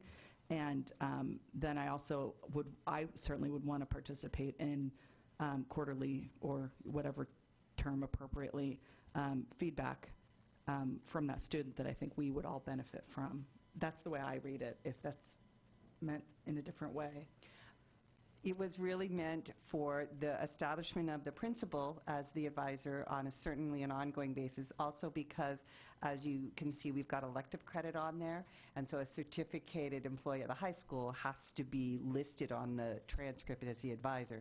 So by doing that, that allows for the transcript to meet with the student representative and the designated advisor, which would be the principal at the beginning of the school year, to review the responsibilities and how the board meeting works. I did envision that as the superintendent and the high school principal meeting with the student at the high school, kind of working through, here's how it's going to work, here's how your report should look, working through with them, here's how a board agenda works, kind of talking them through.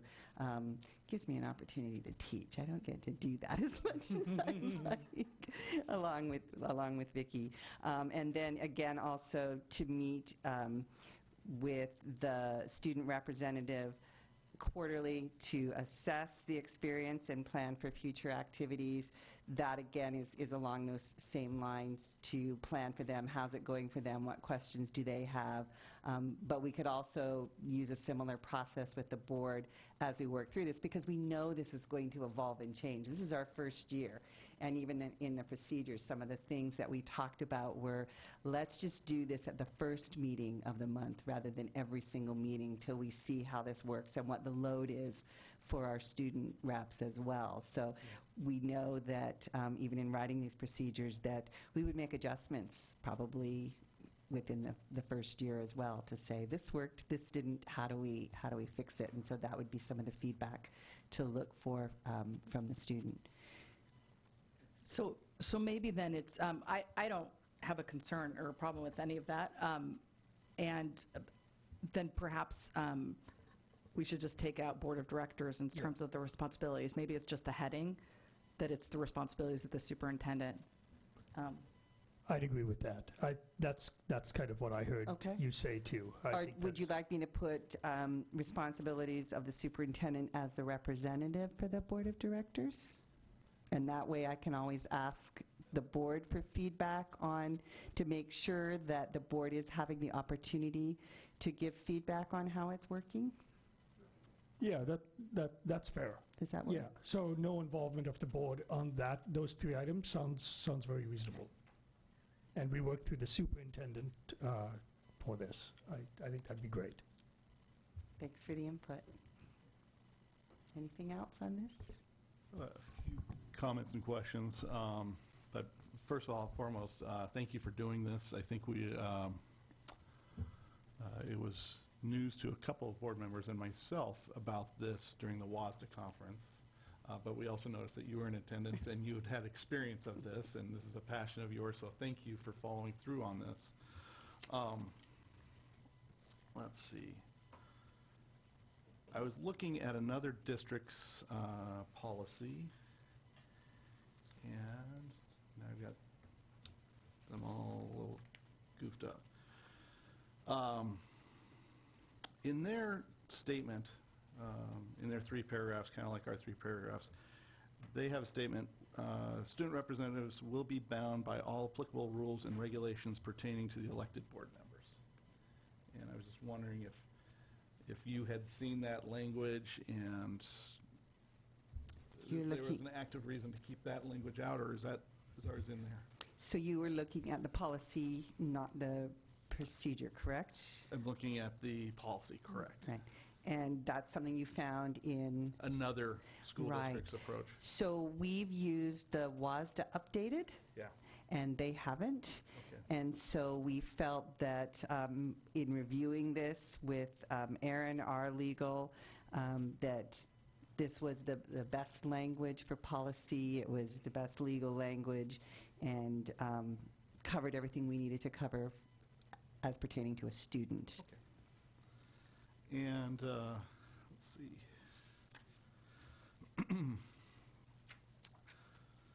I'm thinking of our kind of mutual shared and responsibilities document that the board is, I forget, we're encouraged to follow or sworn to follow or something like that. Mutual respect and responsibility statement. Thank you. And it involves kind of the chain of command and kind of the chain that people within and outside the organization are supposed to go to with complaints and compliments. And I just have just a question. It's not loaded at all. I'm just wondering if we now introduce this new student representative and there's another student, how is that student supposed to participate in that statement? Are they supposed to go to the teacher, go to the principal, go to their student rep, et cetera, or can they just ignore that student rep, obviously, and come to the board? It's just a new element, and we don't need to answer that right now, but I just thought I'd throw that out there. So a little bit about some of the additions to the high school, and Vicki, you might need to have to come to the mic if I don't fit everything in. One, there's going to be some I don't want to call them changes because nobody likes that word, but I think some great additions to the leadership at the high school next year. One of the things they actually have in their bylaws is a student senate. And so school administration has been working with the incoming leadership teacher to talk about the student senate, and that the student representative for the board should be and will be a part of the student senate. And so therefore will have an opportunity through Bridges, Correct. to hear the student senate, and we'll be working, of course, with the administration and with myself to understand that they are here to represent the student senate. So if the senate is something that says this is a real priority for us, then that should be a part of their report to the board. So that will be a change that will, I think, impact the student voice within that area.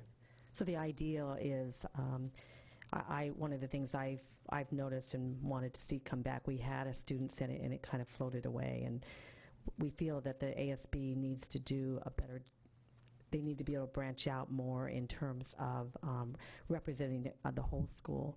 And one way to have that happen is through a Bridges, each Bridges class has a senator who serves on the student senate. And the board representatives would be serving in a role as liaison to the board on the student senate, so that when issues do come up, there's a bigger body of students looking at some of these issues that come up. And it is a way for them to vet ideas that they want to bring forth to you, also vet ideas that they want to bring forth to Donna and I. Awesome, thank you. It sounds like a great way to get the student voice and move that 38%. Exactly. I was hearing that tonight, and thought, it's gonna look different. We're trying to address that. Yeah. And then again, they will be a voice on the superintendent's student advisory that will be meeting minimum 4 times next year. That will include students from every school, including the elementary school. And so they'll be a part of that, and hearing those conversations, and be able to share that with the board as well. Part of getting the credit, and that's a little bit of an incentive. But many of these students, the kind of students that are going to come out, they're already getting lots of credit. But however, we see the job being bigger than just the high school, and that they're going to work with elementary and work with middle to find out what's going on there, so that they can represent the school district K-12 on the board. Great, thanks. Thank you. Thank you. 2 more questions. Yes. Sorry about this. Okay. President Drinkwater sent us an email, and it was wondering if it might be good to discuss whether or not children of board members should be eligible or ineligible to serve in this position. And when I saw that email, I thought, that's a great question. That wasn't something that we had really thought of. I will be very honest, this is my first experience of having a full board where each of you is also a parent of a student. So I completely admit that wasn't something I had thought of. It wasn't something we had talked about. So what's the board's will on that question? Do you think it creates a conflict for?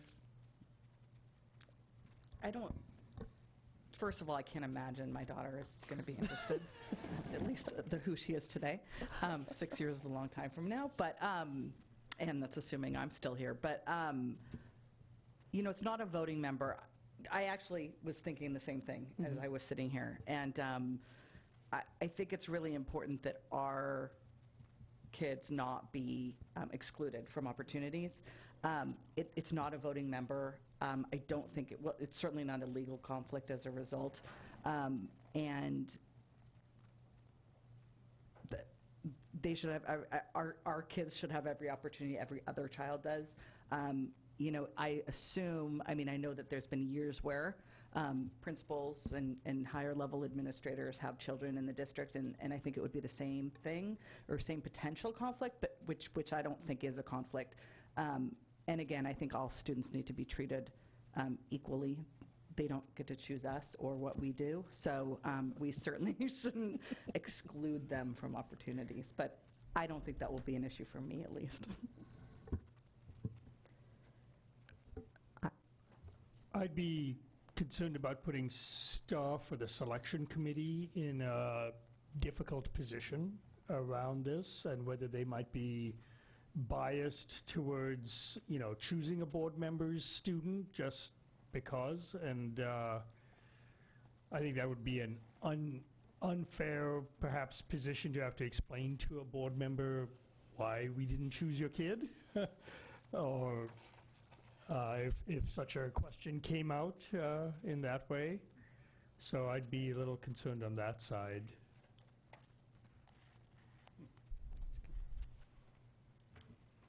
Brian, I don't want to force you to say anything. No, I think trying to think logically about it and with a critical eye. You can wait too. Yeah, no, I think David makes a good point. I think there could be certainly instances of conflict, and in keeping in mind my daughter, who loves to lead. Yeah, so I see both sides of that. I would hate for her to be penalized and not have the opportunity to participate if she wanted to. But I could see it becoming a conflict with staff, so that's very tricky. Yeah.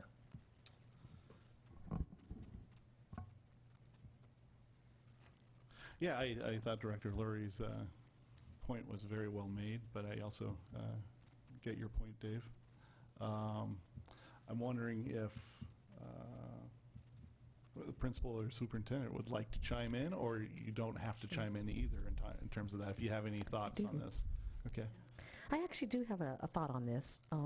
First of all, I think we would all agree. I agree with Board Member Lurie that I don't want any of your students to be left out of this great opportunity. I think it's a great opportunity, and I think they should have the same opportunity as any other student would. They are from my eyes, they're a student first at the school. Yes, they happen to be your son or daughter, but it doesn't change the way we as professionals want to look at them as students, and we want them to be able to pave their own way. And so I would not want to leave them out. What I think we could look at, and this is something maybe Donna can help me with too, is we could look at the process that, whenever we have a possible conflict of interest, usually what we do is we recuse ourselves from that. So obviously, if you're on the nominating or you're on the committee for interviewing these students, you're going to recuse yourself if it's your son or daughter, and that would be very appropriate. To address Board Member D'Souza's comments, yes, I hear what you're saying about that. I also feel, in looking at who in number 4 under the application process and who we've included in that process, is we're looking at the superintendent, we're looking at a board person, we're looking at the principal, the ASB person who is in a quasi, I don't want to say administrative role, but they're working very closely with administration, and they understand some of the leadership roles that they have in doing so. And if they felt that they couldn't, if they had the student in class a lot and they didn't feel that they should be, that it would be a conflict for them, we would definitely, it says designee, which allows us to be able to open that up for somebody else so that they can recuse themselves from that, so that the process is a fair process for every student that takes advantage of it. I think it's also good to note that, of course, this won't work the first year because we don't have any student reps, but we've written it so that in subsequent years, the senior, because our intent is to have a junior and a senior, that the senior who is now in their second year serving becomes somewhat of a mentor for the junior as well. So they will be serving on that selection process team as well. I agree with Vicki that your children are students first, and they deserve to have the equitable education that all of our students, that we're striving for all of our students. We all are very well educated in conflict of interest, and also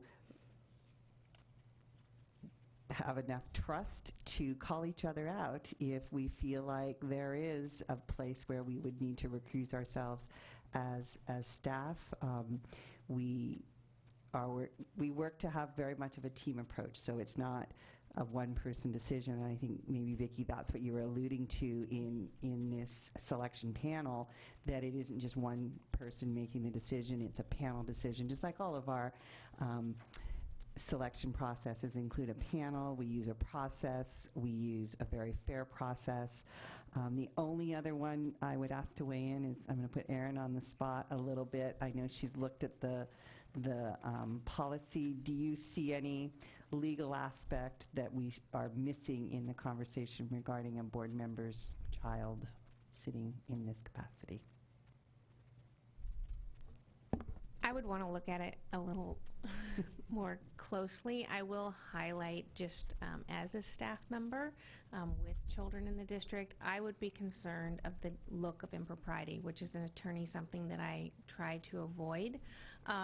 So even if all of the people in the panel and what have you are professionals, and they are, there's always the look of impropriety.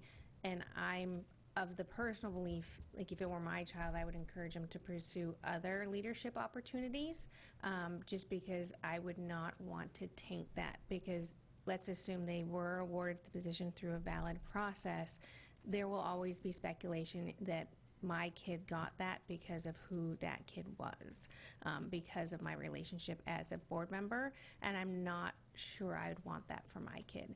So I just put that out there as a parent, not as the attorney to the board, but that's something that I think is worth noting, because it's two ways. One is it'll be uncomfortable potentially for staff, because at the end of the day, we serve at your direction for the benefit of our students. We serve the community, but you oversee us. So there is that concern, but then there's always, I would be fearful there would be a cloud over that child's position as a representative to the board.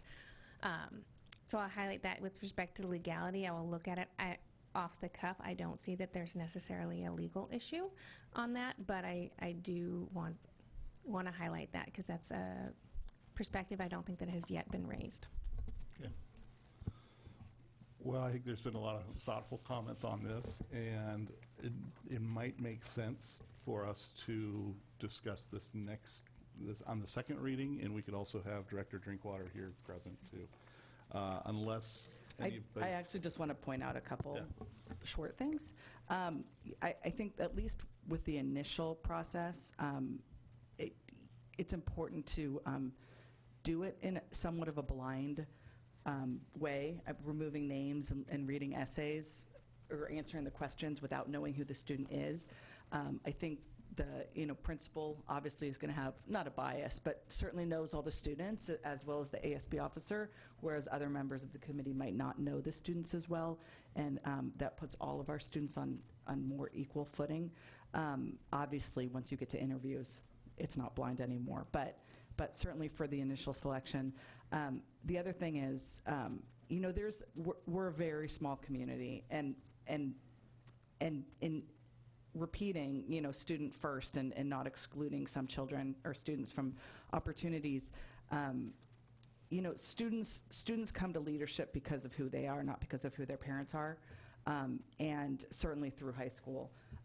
Other staff and administration might know the children better or know who they are because of that, but students present themselves as leaders. And I'm thinking back to when I was in high school, several years ahead of me, one of our associate principal's children was an ASB officer because he was a student first.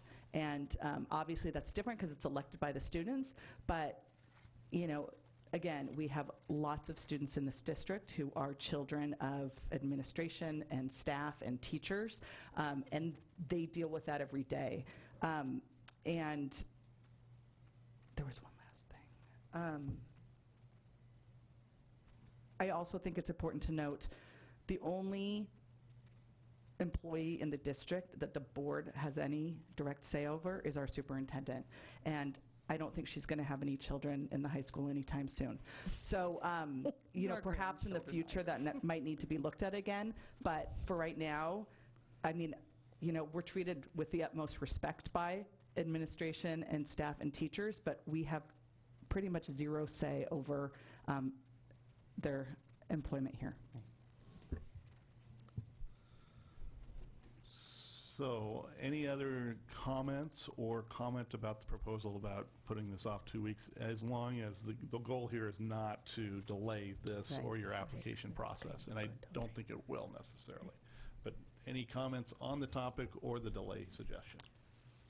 One other thought would be to think about how does a conflict of interest get declared? The staff, certainly you can declare within yourselves whatever procedure you want to do, but within the board itself, how do we determine if there's a conflict of interest that has occurred or not? And when a recusal is necessary, is it self-identification, or is there some policy that allows majority of the board to make that decision? And I think if we get to the point where a majority of the board can make the decision that a conflict is occurring or not, then I might feel better about board members' kids participating.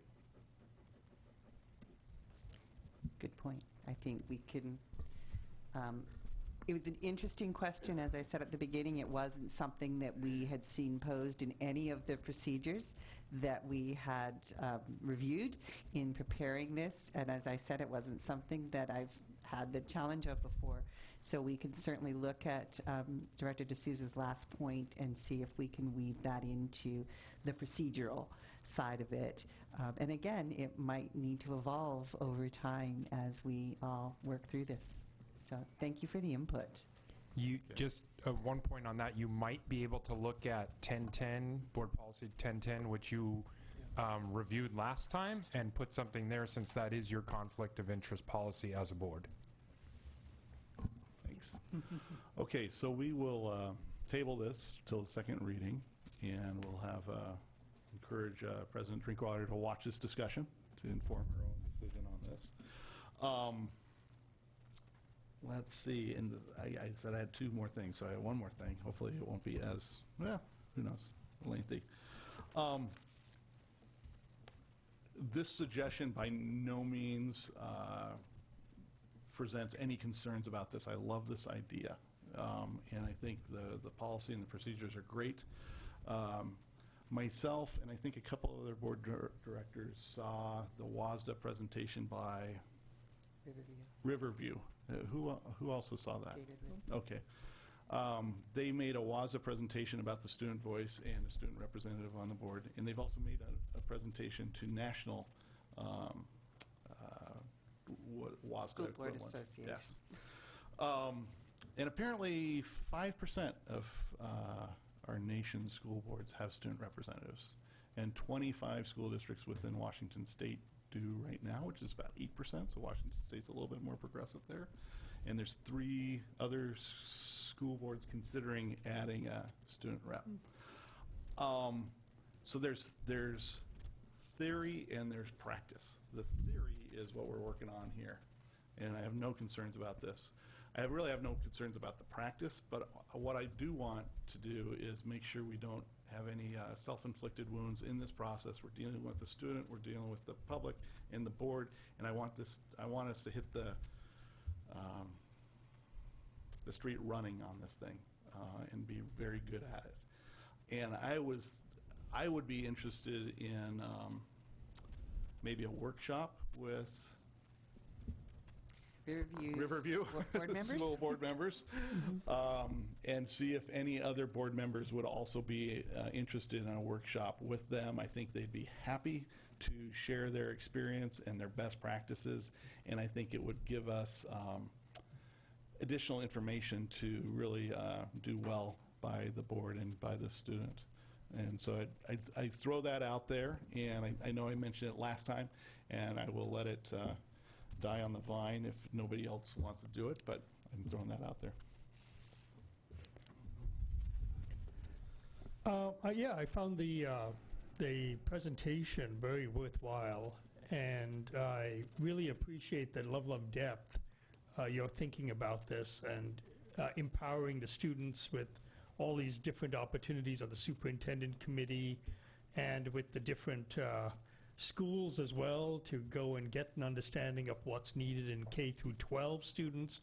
So I feel like you got a great handle on having the representatives know well about who they're representing and what information to bring to the board.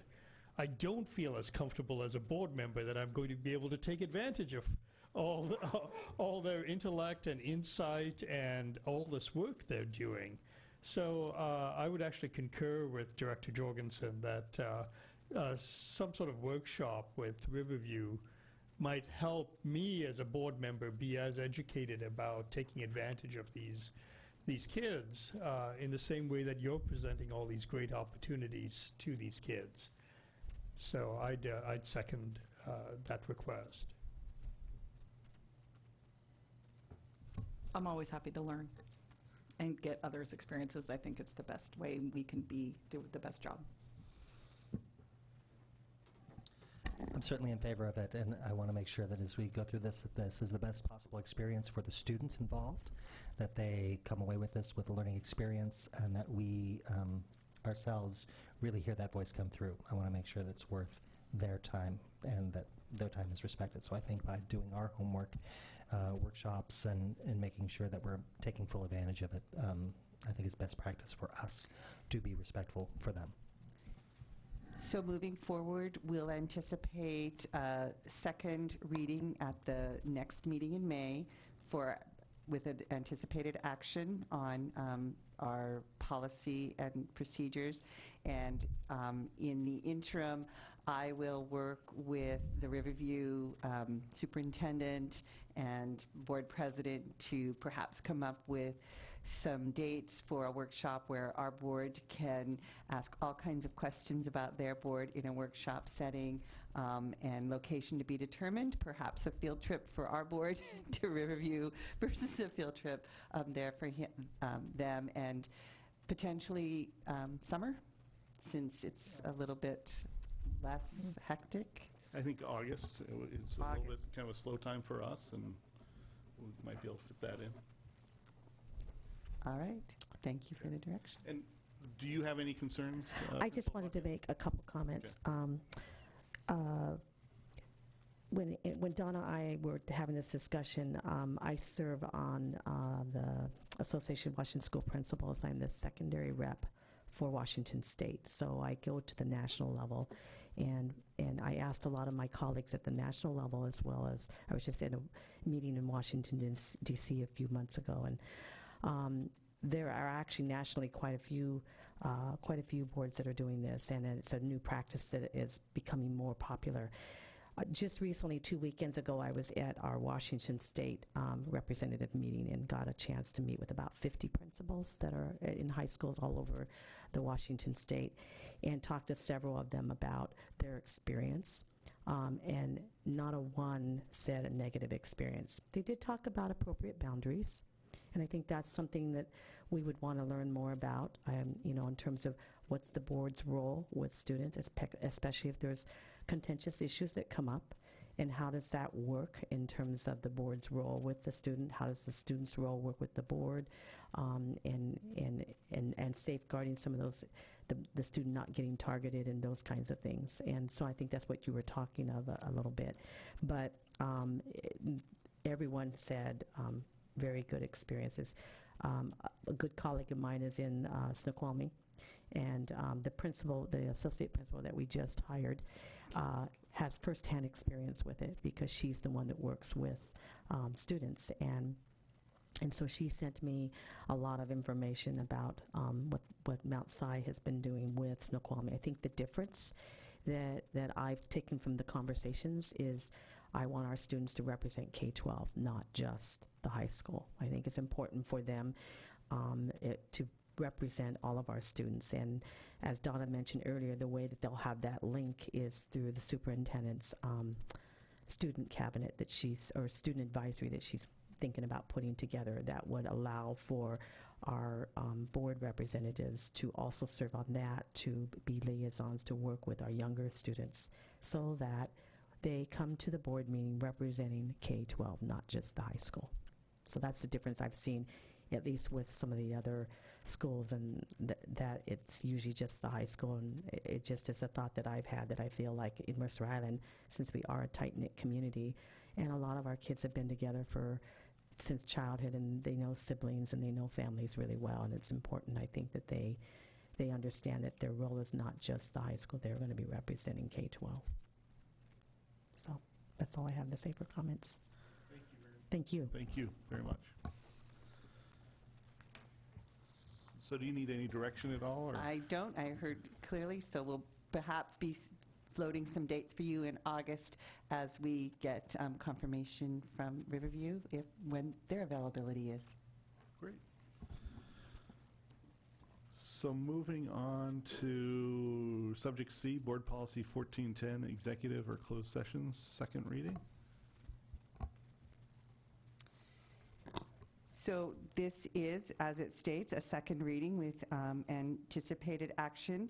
You can see in red the additions that were added from the last meeting. We have referenced the Board Policy 1400 for the requirements for regular and special meetings, so that it does reference back to that. And then a small addition at the beginning of this policy as well. Great. And under closed session, you can see that we've cited there that it may occur during a regular or special meeting or at any other time, to add some clarification to the exempt part of the policy. Well, thank you for making those changes. Any comments or questions?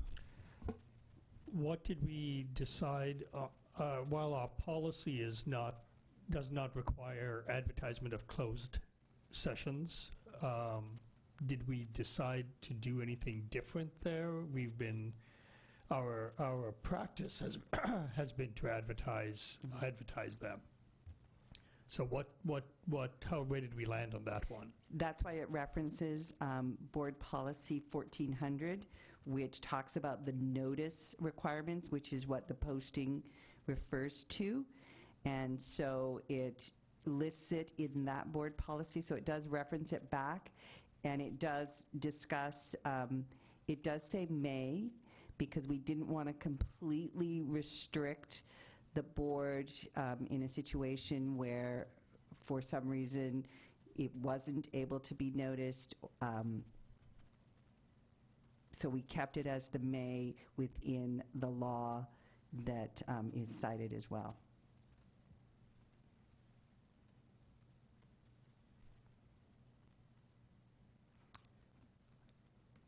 I see. Okay, that was.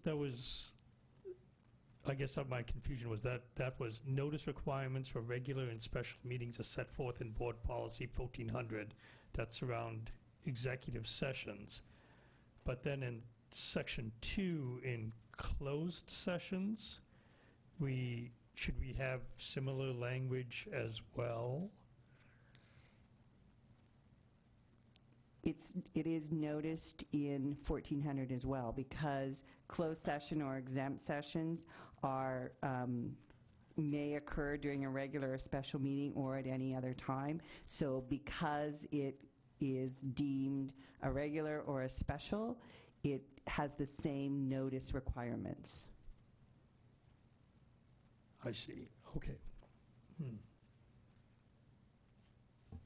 Any other comments or questions?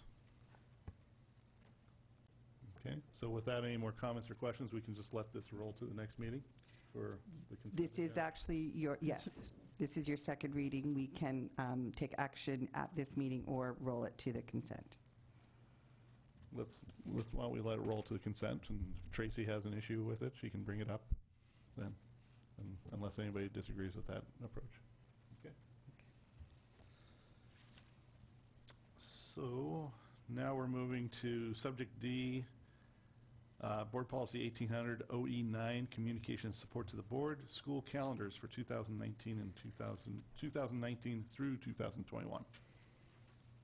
So here you have the next 2 years for calendar. These have been ratified by MIEA and are ready for the board's approval.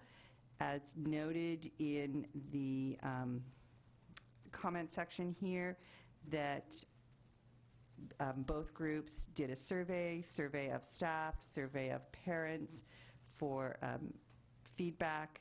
We think that these calendars best represent the results of the survey. You never can meet what everyone absolutely wants, but we think we have a really good compromise here, and will serve the district in the next couple of years. And as previously mentioned, we've also agreed to do a rolling calendar so that we will always have 3 in place, so there won't be the angst, so to speak, of having to do 3 full years in a single session every year. We'll add on that subsequent year to, so people have the information well in advance.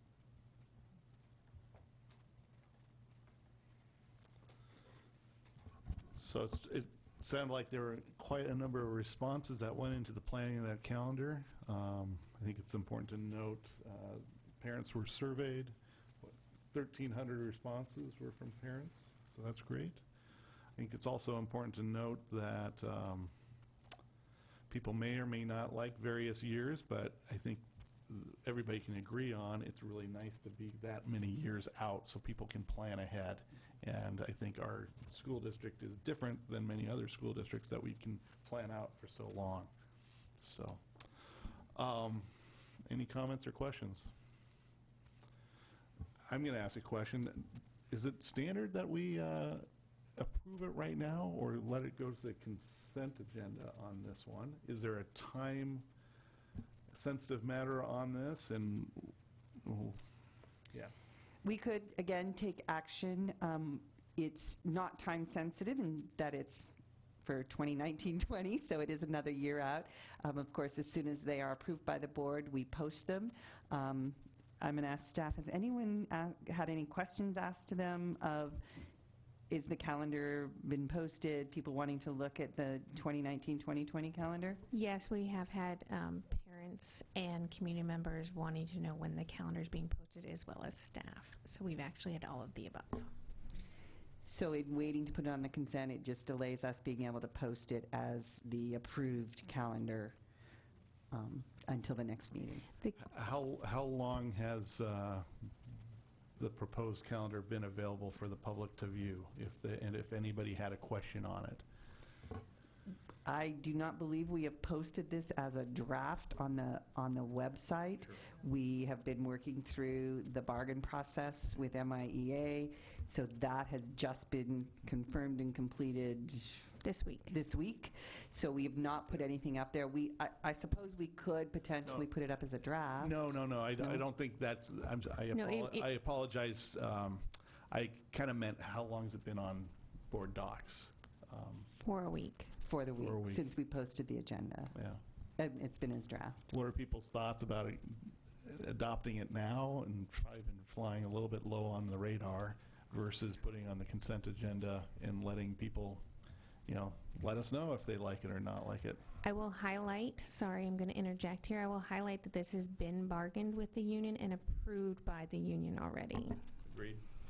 Yeah, I appreciate that a great deal of work has gone into getting the calendar this far along. I do think it would be respectful to get, since this has not been up on board docs for very long, this is the first time it's being discussed in public, and the first time is this the first time it's available to everybody to see? So since it is the first time it's been available for everybody to see, I'd be happy to put this on the consent agenda and let this roll into the consent agenda, just in the off chance people want to give public input around this. I don't think there's any reason why we wouldn't go forward today. It's been on board docs surveys were sent out, 1,700 people responded. It has been bargained and approved by MIEA. I think putting it off for public input, frankly, is a little bit disingenuous, because unless there's some extraordinary reason to change it at this point, I think the odds of going back through all of those processes are very unlikely, if not going to happen. In my review and in my knowledge of the community, the biggest complaint I had was that I've heard was the midwinter break this year in terms of the split. That's been fixed. I know it was an experiment. I'm not opposed to it being tried, but there was a lot of problems with it. And then I think that the other key issues for people are the start dates and end dates.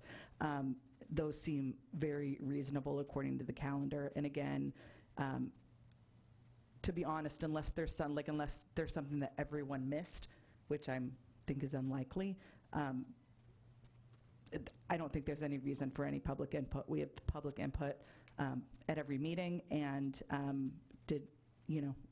do not get a lot, and also could have emailed any board member or all board members if they had anything to say. I think the benefit of going forward today outweighs the potential negatives. Any other comments? I respect that input, Deborah, very much. I think there's a lot to be said that there's been. I can see that side, that there's been a lot of opportunity for input, as well as the surveys. There is some value to having seen it visually like this. I do think that when these things come out, that's when the flurry of input comes in. There is, I agree with you that it's very, very low chance we would change these calendars, but it would influence the next year's calendar much more highly. I think even when we did the split midwinter break, when we did that calendar, we did get input negative about it. We did not change that calendar because we had already, to a certain extent, bargained it. But it did give us input that has now influenced these two calendars in a very positive way. So getting that input has been good. Is there another way to get that input by still publicizing it in the next board docs, or would we get the input? Do we get input when this is publicized on the web, and do we have a link contact us with feedback, or how is that going to happen? Well, if it was posted on the next agenda on the consent, these documents would continue to be there as draft calendars, because it clearly states not approved until approved by both entities. So they would be up there again. They will be up there now as a document from this meeting, and would remain up in board docs through till the next meeting on the consent agenda. As to posting on the website, we only have our confirmed calendars on the website. We haven't done anything to put blinky lights or anything up there to say this is up there. I suppose we could, but again, it would have to be as a draft. No, I don't think we get input on confirmed calendars. We only get input on unconfirmed calendars or thoughts around it. So, is there? I guess that I've spoken. Deborah's spoken. I'm happy to listen to other input. And I believe staff is suggesting we move forward today. Is that correct? I think so, from the standpoint that it is something that's collectively bargained in good faith. And if we took surveys in and then we collectively bargained with them in good faith and then they ratified it, I think now to ask the public to weigh in and then to come back and add in whether or not they approve something that was collectively bargained gets into some dicey territory later on with just the overall contract and what's their responsibility there. So we did collect a lot of responses. We spent a lot of time at the table. though certainly not as long as a normal contract. We did spend time with them and thoughtfully considered, parent interests, staff interests, and certainly student interests as well. So that would be my point. And let me just clarify. I'm certainly not asking for input, given that this was bargained. This was just suggested because it's kind of I think has been kind of a policy that we just don't approve things on first readings, and at that, throwing it to the consent agenda in a way is we're assuming we're going to approve it next time, and it's just, I think, respectful to the public, recognizing that we asked for the input, we received the input, it was bargained, very fairly, not asking for new input, but just allowing the opportunity for the system to vent if it needs to vent. And it would take an extraordinary occurrence to make me think of going back. I mean, extraordinary. But, yeah.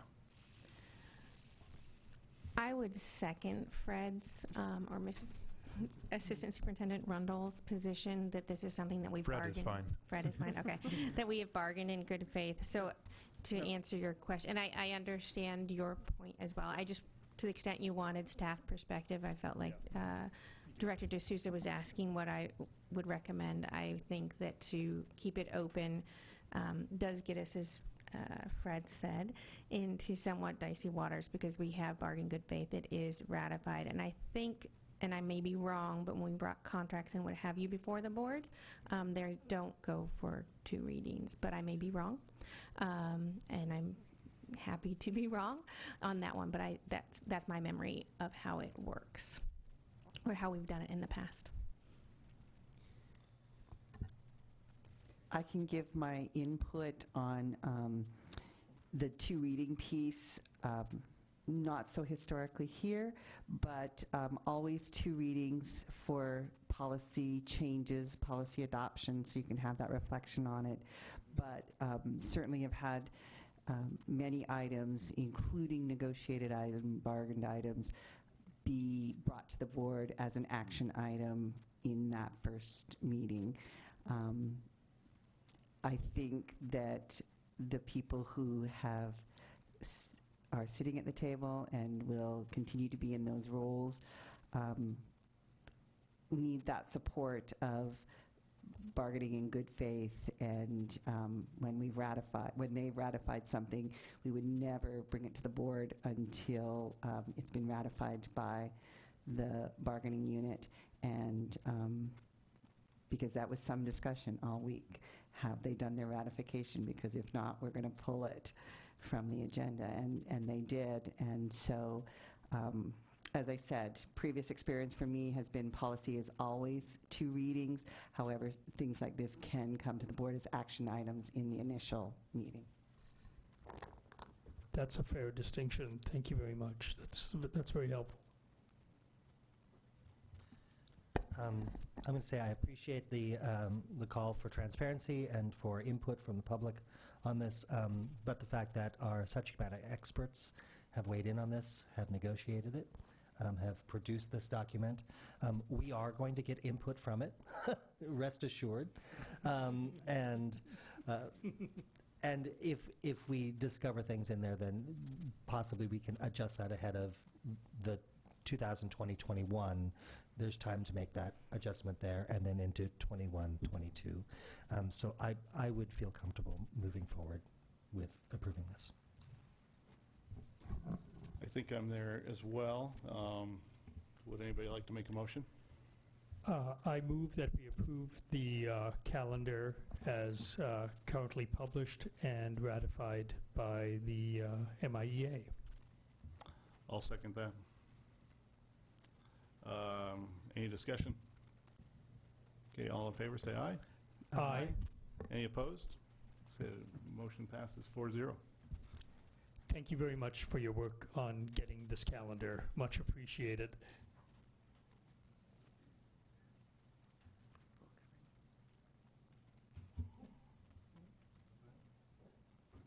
said, I was going to say, if there are complaints, I'll take some responsibility for that. Section 5, full governance process monitoring language review. Subject A, Board Policy 1800, OE10 instructional program.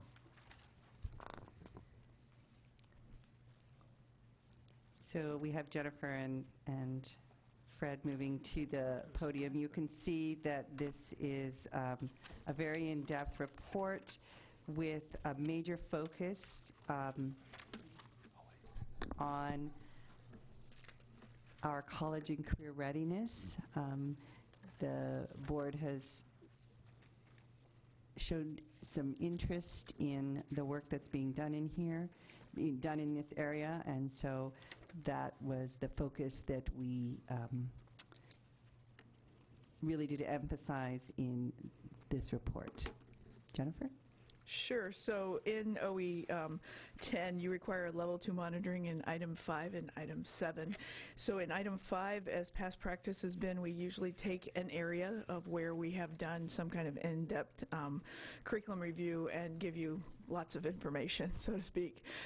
College and career readiness, because of some changes at the OSPI level, was required to do an extensive review of their program at all the levels. So not only thinking globally about CTE, but thinking about each course and the updating of the framework, so we truly are 21st century with our coursework, as well as adding a leadership component. So if you think back to Fundamental 5, every course, every CTE course requires a leadership component. So some courses were already doing that. You're familiar with International Entrepreneur and some of the leadership activities that those kids do, but in reality, all classes need a leadership component. And so what we had to do in a pretty short period of time was evaluate each one of our courses, align them with the new frameworks, and then add that leadership component, get approval from OSPI, and then actually there's some other steps that went along with it. It was a lot of work, but it was good work as we brought our classes up to standard. The other piece that many people don't understand is we have to have advisory boards for every single one of our career pathways. And so David has actually served on those. And I think, Ralph, have you? No, okay. But we take professionals from the field and bring them in to review what our students are actually studying. And so we made sure that all those boards were fully functioning, which they are. They have been. The community enjoys that, and we actually really appreciate that connection. And it is expanded into the fact that we now do career talks. Your kids that are at the high school level, we bring in some of those people to help us with helping kids understand what being in the real world is like. Questions?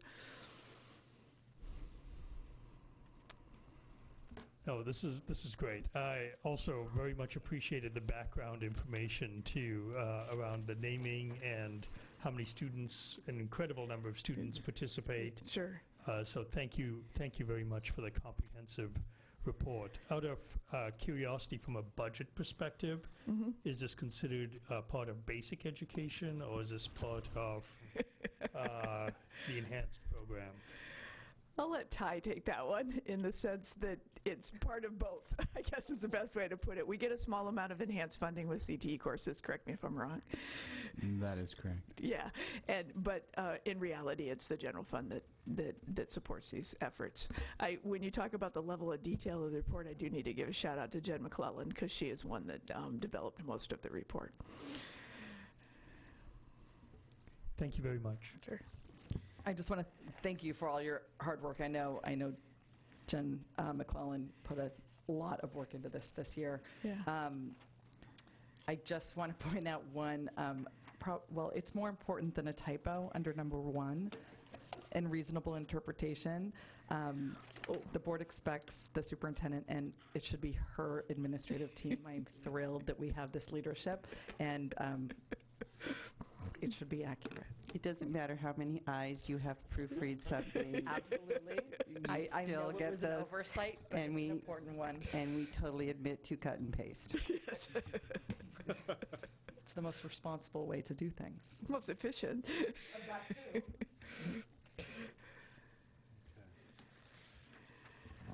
Do you need action on this? Yeah. We will. Why don't I just run you through 7, because you also require a level 2 report on section 7 of OE10. Took a lot of what we've done from last year, put it through, and then added some things and subtracted others.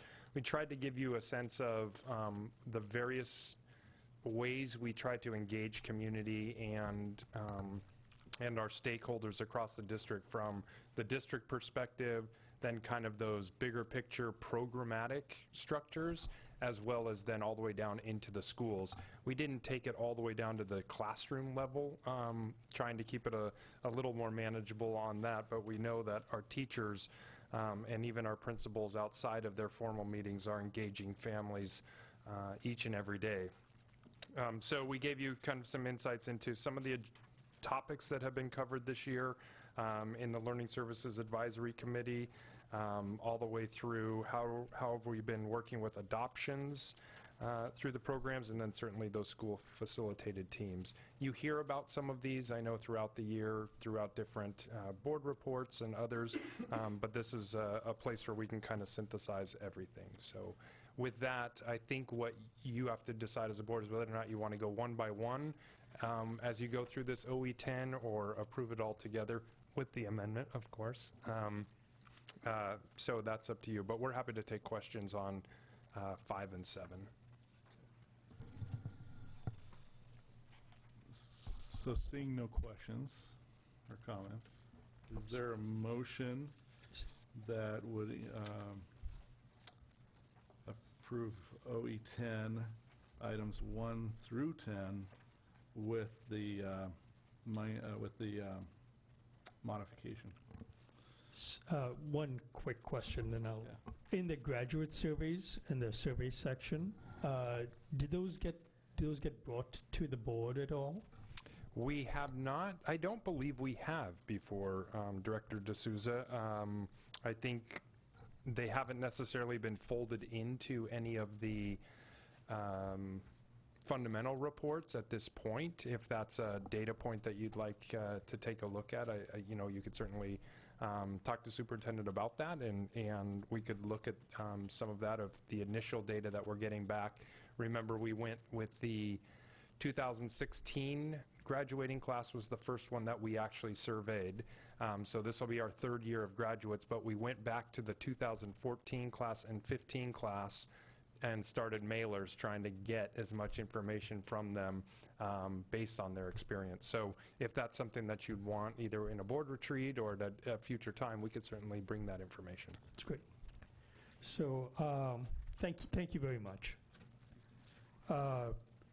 I move that we find the superintendent in compliance. Second. Any discussion? Okay, all in favor? Aye. Any opposed? Motion passes 4-0. Thank you. And then we have Board Policy 1800 OE7 Financial Administration Language Review.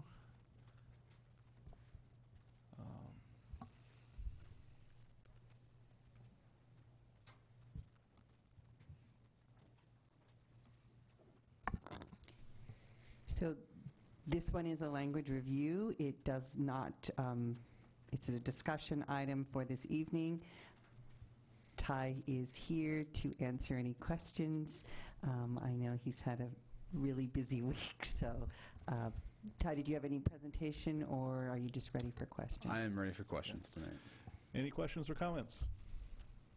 Okay, so it looks like no questions or comments, so we'll let that pass. So moving on to Board Policy 1006, Board Committee Principals Language Review. Any comments or questions? No? Nope. Okay, D, Board Policy 1007, Committee Structure Language Review. Comments, questions? E, Board Policy 1009, Board Members Code of Conduct Language Review. Nope. Okay. F, Board Policy 1010, Board Member Conflict of Interest Language Review. And lastly, G, Board Policy 1011, process for addressing board member violations, language review. Okay.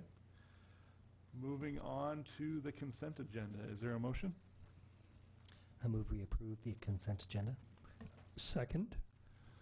Any discussion? Okay, all in favor? Aye. Any opposed? So motion passes 4-0. Superintendent's report.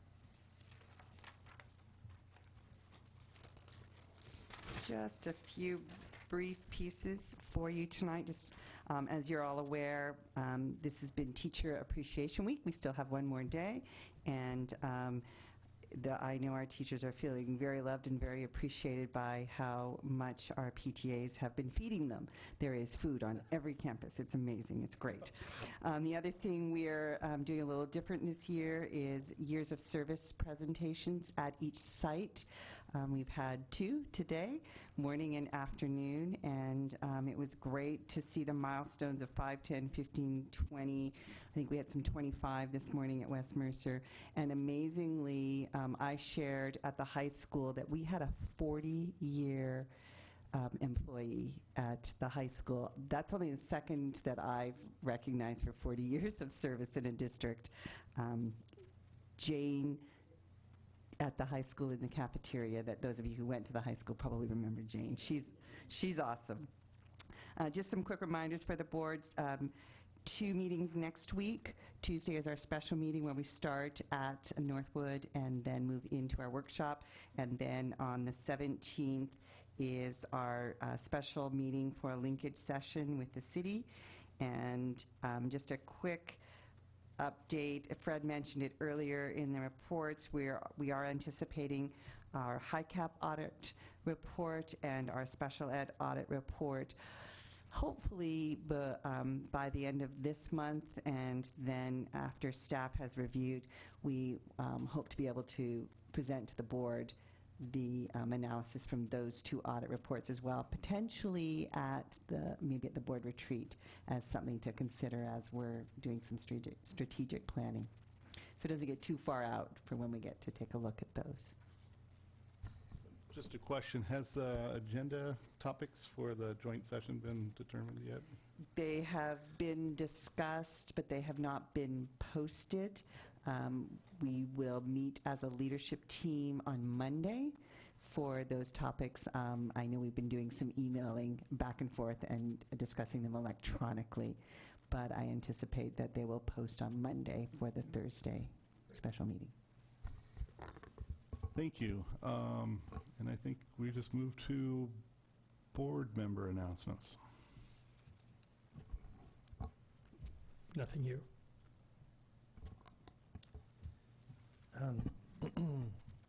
So I recently attended the Island Park Parent Advisory Committee meeting. They're wrapping up the year there. Lots of great stuff happening. Their auction was finishing up and preparing for Carnival and those events. I wanted to shout out to Teacher Appreciation Week. A huge shout out to everyone in our district, all of our educators, our staff members, our administrators, for working so hard to really create amazing opportunities for the students in our schools and our families. And I want to give a little extra shout out to all the room parents out there who are also working really hard this week to collectively herd that appreciation in the right direction. It was great to sit in on the year of service presentations this morning at West Mercer and at the high school this afternoon. And I did get to also sit in on some diversity training at West Mercer, and I think that same presentation was given at the high school later as part of their professional development around equity and diversity. And it was refreshing to sit in on that, and I'm thankful to the West Mercer staff for letting me be a fly on the wall for that training with great discussions and really positive stuff.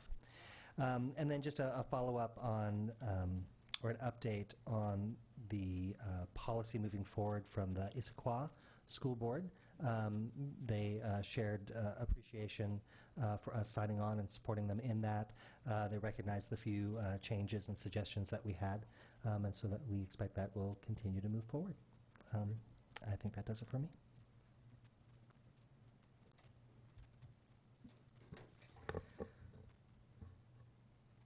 I was hoping to have a more eloquent thing to say, but I also want to, but didn't have the time to do what I wanted to do this week. But I did just want to express also gratitude to our teachers and staff. We're a tight-knit community. We have very high expectations for our kids. And hopefully our gratitude, while it might not always feel that way, rises to that same level. We rely on our teachers to take care of our most treasured possessions every day. And I, for one, can send my daughter off to school knowing that her teachers are going to keep her as safe as I would attempt to, and care about them and care about their future. I think we're pretty good at saying thank you, but we really do mean it. And so thank you for all of the work that you do and the impact you have on our kids' lives.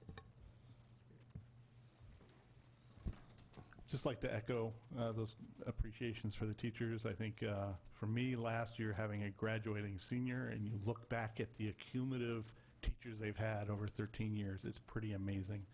And it's a pretty amazing feeling having a graduating senior. And as well as, the feeling that all these kids have figuring out where they're going, what they're doing next fall, what exciting schools they're going to. And it's a large part due to their educators. So, no other comments? I guess, is there a motion to end the meeting? I move we adjourn. Second. All in favor? Aye. Aye.